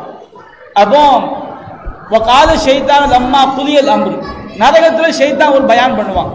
எல்லா விஷயமும் தீர்ப்பளித்து முடித்த பிறகு ஷைத்தான் ஒரு பயான் பண்ணுவான். அவன் சொல்லக்கூடிய ஒவ்வொரு வார்த்தையும் உண்மையான வார்த்தை. அவன் என்ன சொல்றான்? இன்னல்லாஹ வஅதகும் வஅதல் ஹக்கி, அல்லாஹ் உங்களுக்கு உண்மையை வாக்களித்தான், நானும் உங்களுக்கு வாக்களித்தேன். ஃபஅஹ்லஃப்துக்கும், நான் உங்களுக்கு மாறு செய்து விட்டேன். அல்லாஹ் அல்லாஹ் கட்டுப்பட்டா சொர்க்கம்னு சொன்னான், அல்லாஹ்க்கு மாறு செஞ்சா நரகம்னு சொன்னான். நீங்க அல்லாஹ்க்கு மாறு செஞ்சீங்க, நரகத்துக்கு வந்துட்டீங்க. நான் சொன்னேன் உங்களுக்கு எனக்கு கட்டுப்பட்டா பல இன்பங்கள் கிடைக்கும் சொன்னேன், ஆனா நான் உனக்கு இன்பம் தள்ளி எங்க சேர்ந்துட்டீங்க? நரகத்துல சேர்ந்துட்டீங்க அப்படின்னு சைத்தான் சொல்லிட்டு அங்க சைத்தான் சொல்லுவான், வமாலி அலைக்கும் மின் சுல்தான். நான் உங்களுக்கு அடிப்படையை விளக்குனேன். எதிர்மறை வாக்கியத்துல குறிப்பில்லாத பெயர் சொல் வந்தால் அது கடுகளவுலேருந்து மலையளவு வரை குறிக்கும் சொன்னேன். சைத்தான் சொல்றான், வமாலி அலைக்கும் மின் சுல்தான், உங்கள் மீது எனக்கு எந்த ஒரு அதிகாரமும் இல்லை. இந்த சுல்தான்ங்கிற வாசகம் இருக்கு பாருங்க, இது குறிப்பில்லாத பெயர் சொல், இல்லை அப்படிங்கிற தொடர்ல வருது. வமாலி அலைக்கும் மின் சுல்தான், உங்கள் மீது எனக்கு எந்த அதிகாரமும் இல்லை. எதை தவிர இல்லா அந்த ஆவுத்துக்கும், நான் உங்களை தப்பான பாதைக்கு அழைத்தேன். ஃபஸ்தஜபுத்தும் லி, நீங்கள் தான் எனக்கு பதிலளித்தீர்கள். ஃபலா தலூமுனி வலூமு அன்ஃபுஸுக்கும், நீங்கள் என்னை பழிக்காதீர்கள், உங்களையே பழித்துக் கொள்ளுங்கள் அப்படின்னு சைத்தான் சொல்லுவான். அப்ப ஷைத்தானுக்கு நம் மீது தீய எண்ணங்களை போடுவதை தவிர வேறு எந்த சக்தியும் கிடையாது குர்ஆன் சொல்லிடுச்சு. ஷைத்தான் பாருங்க, ஜின்னோ ஷைத்தானோ, அவர்களுக்கு நம்முடைய உள்ளத்துல தீய எண்ணங்களை போடுவதை தவிர வேறு எந்த சக்தியும் அவங்களுக்கு என்ன செய்யாது? கிடையாது அப்படின்னு குர்ஆன் என்ன செய்து சொல்லி காட்டு. அப்ப இவங்க என்ன சொல்றாங்க? அதெல்லாம் இல்ல, ஷைத்தான் நமக்கு நோய் உண்டாக்க முடியும், ஷைத்தான் நம்மளை கடத்தி கொண்டு போக முடியும். இது எல்லாமே ஷைத்தானுக்கு குர்ஆன் சொல்லாத சக்தியை நாம கொடுக்கிறது. அதுபோன்று ஷைத்தான் ஒரு மனிதனுக்கு அல்லாஹ் சொல்லாமல் எதையுமே செய்ய மாட்டான். இது குர்ஆன் சொல்லக்கூடிய கொள்கை. நீங்க மனசை நல்ல பதிய வச்சுக்கிடுங்க. ஷைத்தானும் ஜின்னும் அவன் எனக்கு ஒன்று செய்யணும் வச்சுக்கிடுங்க, அது செய்ய வைக்கிற ஆற்றல் யாருக்கு மட்டும்தான் இருக்குது? அல்லாஹ்க்கு மட்டும்தான் இருக்கு. இந்த அடிப்படைக்கு எதிராக எவன் பேசினாலும் அது வழிகள் என்று நீங்கள் விளங்கிக் கொள்ளுங்கள். இப்போ சுலைமான் நபியை பத்தி அல்லாஹ் சொல்றான். சுலைமான் நபிக்கு அல்லாஹ் ஜின்களை என்ன செஞ்சான்? வசப்படுத்தி கொடுத்தான். வசப்படுத்தி கொடுத்தவன் யாரு? அல்லாஹ். இதை மனசுல வச்சுக்கிடுங்க. குர்ஆன் அல்லாஹ் சொல்றான், அதாவது வமின ஷைத்தானி மை யகூசூன லஹு வ யஅமலூன அமலன் தூன தாலிக வ குன்னா பிஹிம் ஹாஃபிலீன். அல்லாஹ் சொல்லி காட்டுறான், சுலைமானுக்கு ஷைத்தான்கள்ல இருந்து முத்து குளிப்போர்களையும் அது அல்லாத பிற வேலைகளை செய்யக்கூடியவர்களையும் சுலைமானுக்கு என்ன செய்தோம்? வசப்படுத்தி கொடுத்தோம். அந்த ஜின்களை நாம் தான் கண்காணிப்பவர்களாக இருந்தோம் அப்படின்னு அல்லாஹ் சொல்லி காட்டுறான். சுலைமானுக்கு அல்லாஹ் வசப்படுத்தி கொடுத்தானா இல்லையா? அந்த ஜின்களை யார் தான் கண்காணித்துக் கொண்டிருந்தா? நாம் தான், அல்லாஹ் தானே செஞ்சுக்கிட்டு இருந்தான், கண்காணித்துக் கொண்டிருந்தோம் அப்படின்னு அல்லாஹ் சொல்லி காட்டுறான். இன்னொரு வசனத்துல அல்லாஹ் பேசும்போது சுலைமான் அலைஹிஸ்ஸலாம் அவர்களுக்கு அல்லாஹ் ஜின்களை என்ன செஞ்சான்? வசப்படுத்தி கொடுத்தான். அல்லாஹ் சொல்லிட்டு அவர்களை அந்த ஜின்கள் என்ன செய்தார்கள்? மினல் ஜின்னி மை யஅமலூன லஹு பிஇذن ரப்பிஹி, அதாவது இறைவனுடைய அனுமதி பிரகாரம் அவர்களுக்காக வேலை செய்யக்கூடிய ஜின்களை நாம் வசப்படுத்தி கொடுத்து அல்லாஹ் சொல்றான். அல்லாஹ் பயன்படுத்தக்கூடிய வாசகம் என்ன? இறைவனுடைய அனுமதியின் பிரகாரம். அந்த ஜின்கள்ல யார் நம்முடைய கட்டளைகளை மீறுகிறார்களோ அவர்களை நாம் கடுமையான நரக வேதனைக்கும் தண்டிப்போம் அல்லாஹ் சொல்லி காட்டுறான். அப்ப சுலைமான் நபிக்கு ஜின்கள் வேலை பார்த்தாங்களா இல்லையா? அது யாருடைய கட்டளை பிரகாரம்? அல்லாஹ் தான் செய்யணும்னு சொன்னான். சுலைமான் நபிக்கு சிற்பங்களை செய்து கொடுத்தது, மலைகளை போன்ற நகர்த்த முடியாத பாத்திரங்களை செய்து கொடுத்தது, தடாகங்களை போன்ற குப்பரைகளை செய்து கொடுத்தது, இப்படி அல்லாஹ் குர்ஆன் சொல்லி காட்டுறான். இதை செஞ்சு கொடுக்க, இதை செய்ய வச்சவன் யாரு? அல்லாஹ் தான் செஞ்சான், ஜின்கள் மூலமாக செய்ய வைத்தான்.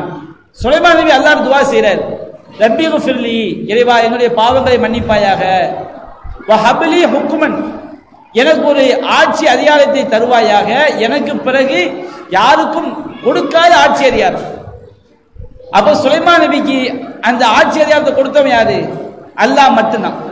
அப்ப சுலைமான் நபி எனக்கு பிறகு யாருக்கும் கொடுக்காத ஆட்சி அதிகாரத்தை எனக்கு தருவாய்னு அல்லாஹ்ட்ட கேட்கிறார்.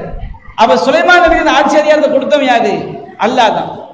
நபிகள் நாயகம் ஸல்லல்லாஹு அலைஹி வஸல்லம் ஹதீஸ்ல வருது, ஒரு ரசூல் ஸல்லல்லாஹு அலைஹி வஸல்லம் இரவு நேரத்துல ஜன்னத்துல் பக்கீல அடக்கப்பட்ட சஹாபாக்களுக்கான துஆ செய்யறதுக்காண்டி போறாங்க. ஆயிஷா ரலியல்லாஹு அன்ஹா ரசூலுல்லாஹ் மேல ரோசம் வந்துருச்சு. ரசூலுல்லாஹ் பின்னாடியே போறாங்க. வேற எந்த மனைவி வீட்டுக்கும் போறாங்களோ நினைச்சுக்கிட்டு என்ன செய்ய ரோசப்பட்டு போறாங்க. அப்போ ரசூலுல்லாஹ் ஆயிஷாட்ட கேட்கறாங்க, ஆயிஷாவே நீ ரோசப்பட்டியா அப்படின்னு கேட்கும்போது, என்னை போன்ற பெண்கள் உங்களை போன்ற இறை தூதர் உங்களை போன்ற மனிதர்கள் மீது ரோசப்படாமல் எப்படி இருக்க முடியும்? அப்ப நபியா நாயகம் கேட்கறாங்க, ஆயிஷாவே கது ஜாக்கி ஷைத்தானுக்கு உங்களோட ஷைத்தான் வந்துட்டானான்னு கேட்கறாங்க. உடனே ஆயிஷா கேட்கறாங்க, அல்லாஹ் இந்த அவ மழி ஷைத்தான், என்னோட ஷைத்தான் இருக்கிறானா? நாம் ஆமா உன்னோட ஷைத்தான் இருக்கிறான். அப்ப ஆயிஷா மா குல்லி இன்சானின், எல்லா மனுஷங்களோட ஷைத்தான் இருக்கிறானா? நாம் எல்லா மனுஷனும் ஷைத்தான் இருக்கிறான். ஓ மாக்க உங்களோட ஷைத்தான் இருக்கிறானா? அப்ப நபிகள் என்ன சொல்றாங்க, நாம் மழி என்னோடு ஷைத்தான் இருக்கிறான். இல்லா என்றாலும் அன்னல்லாக கத ஆனனி அலைஹி, அவனுக்கு எதிராக அல்லாஹ் எனக்கு உதவி செய்து விட்டான். ஹத்தா அஸ்லம ஃபலா யமுர்னி இல்லா பிகைர், அவன் இஸ்லாத்தை ஏற்றுக்கொண்டான், எனக்கு நல்லதை தவிர வேறு எதையும் ஏவ மாட்டான். இந்த வாசகத்தை பாருங்க, அவனுக்கு எதிராக அல்லாஹ் எனக்கு உதவி செய்து விட்டான். அப்ப நபிகள் நாயகம் ஸல்லல்லாஹு அலைஹி வஸல்லம் அவங்களுடைய ஷைத்தான் ரசூலா கெட்டதை ஏவ மாட்டானா இல்லையா? அந்த உதவி செஞ்சவன் யாரு? அல்லாஹ் ரப்பல் ஆலமீன். நபிகள் நாயகம் ஸல்லல்லாஹு அலைஹி வஸல்லம் இன்னொரு ஹதீஸ்ல வருது, ரசூலா தொழுதுகிட்டு இருக்கிறாங்க. அப்போ ஒரு ஷைத்தான் என்ன செய்யறான், தீ ஜுவாலையை நபிகள் நாயகத்தை சுடுவதற்காக வர்றான். நபிமாருடைய கண்களுக்கு ஜின்கள் தெரிவாங்க, சஹாபாக்கள் பின்னாடி தொழ அவங்களுக்குலாம் தெரியல. அப்ப ரசூலா முன்னாடி போறாங்க, பின்னாடி வர்றாங்க. அப்ப தொழுது முடிஞ்ச சஹாபாக்கள் கேட்கறாங்க, அல்லாஹ்வின் தூதரே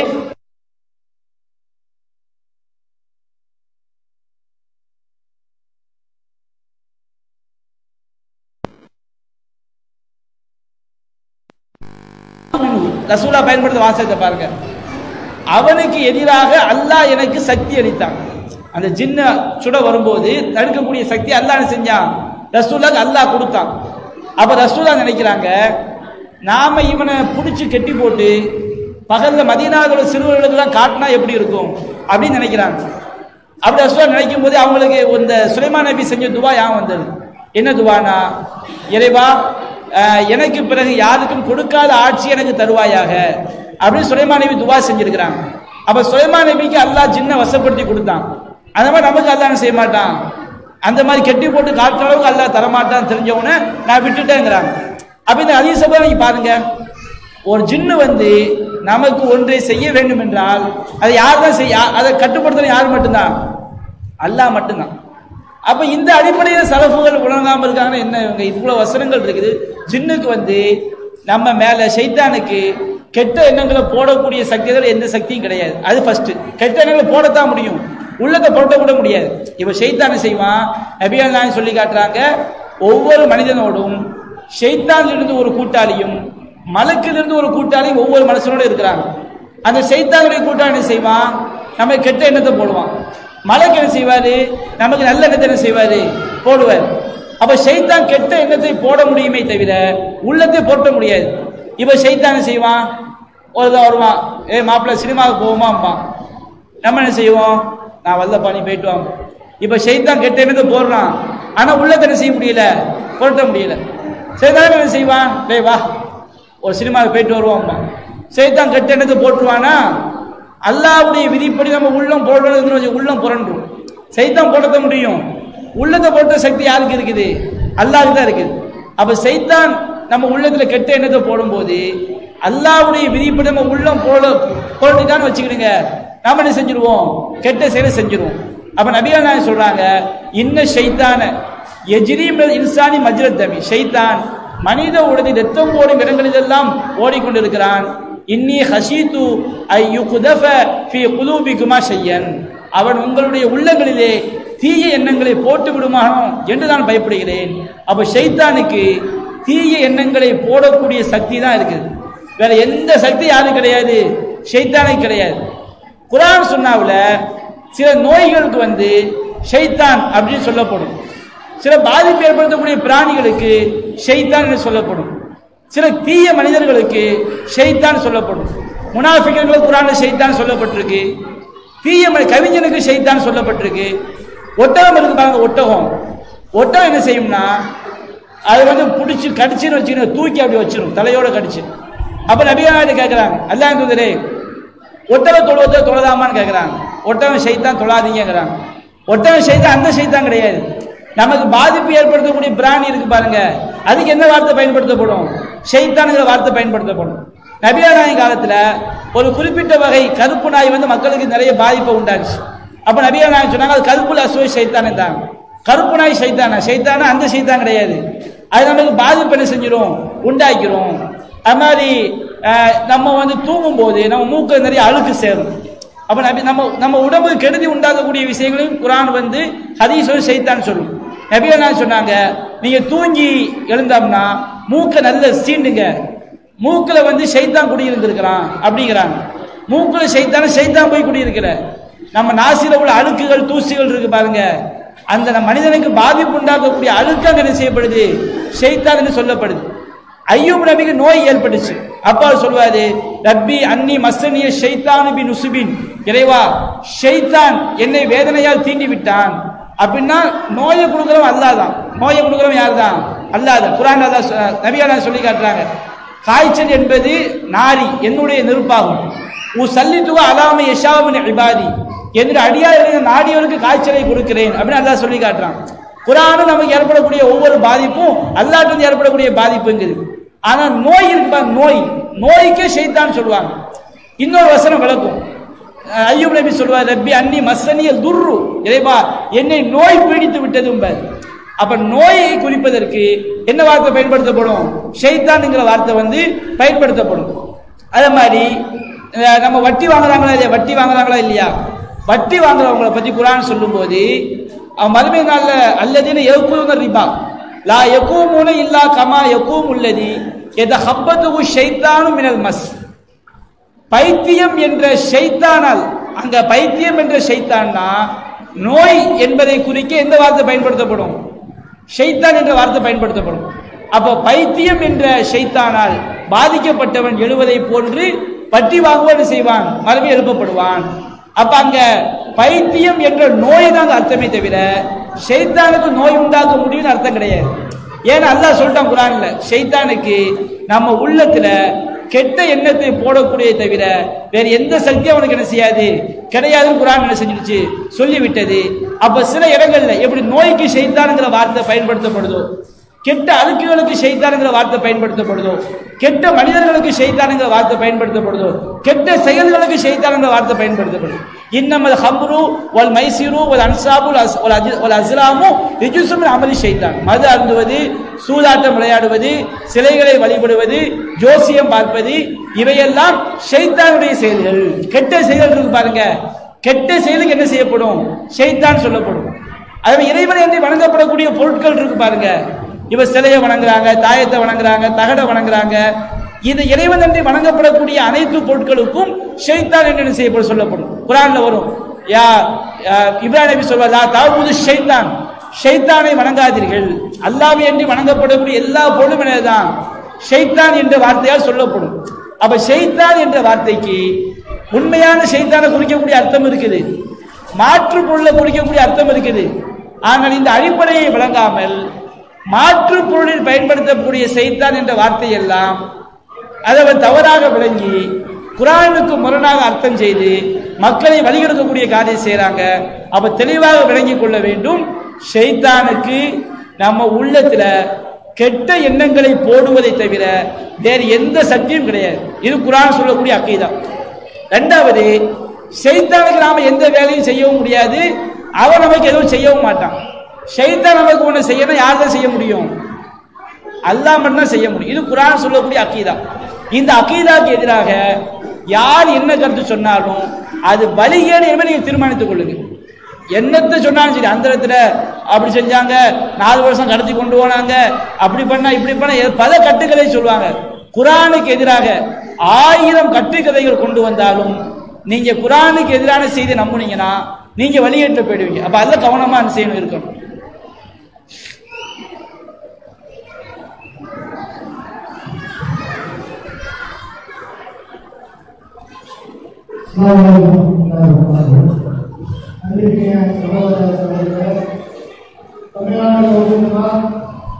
திருவள்ளுவர் மேற்கு மாவட்டம் அம்பத்தூரிலே சார்பாக நடைபெற்ற தர்பியா மேடைபெறும் நிகழ்ச்சி அல்லாஹ்வுடைய அருளால் மிகவும் சிறப்பாக நடைபெற்றது. அல்லாஹ்வுடைய அல்ஹம்துலில்லாஹ்.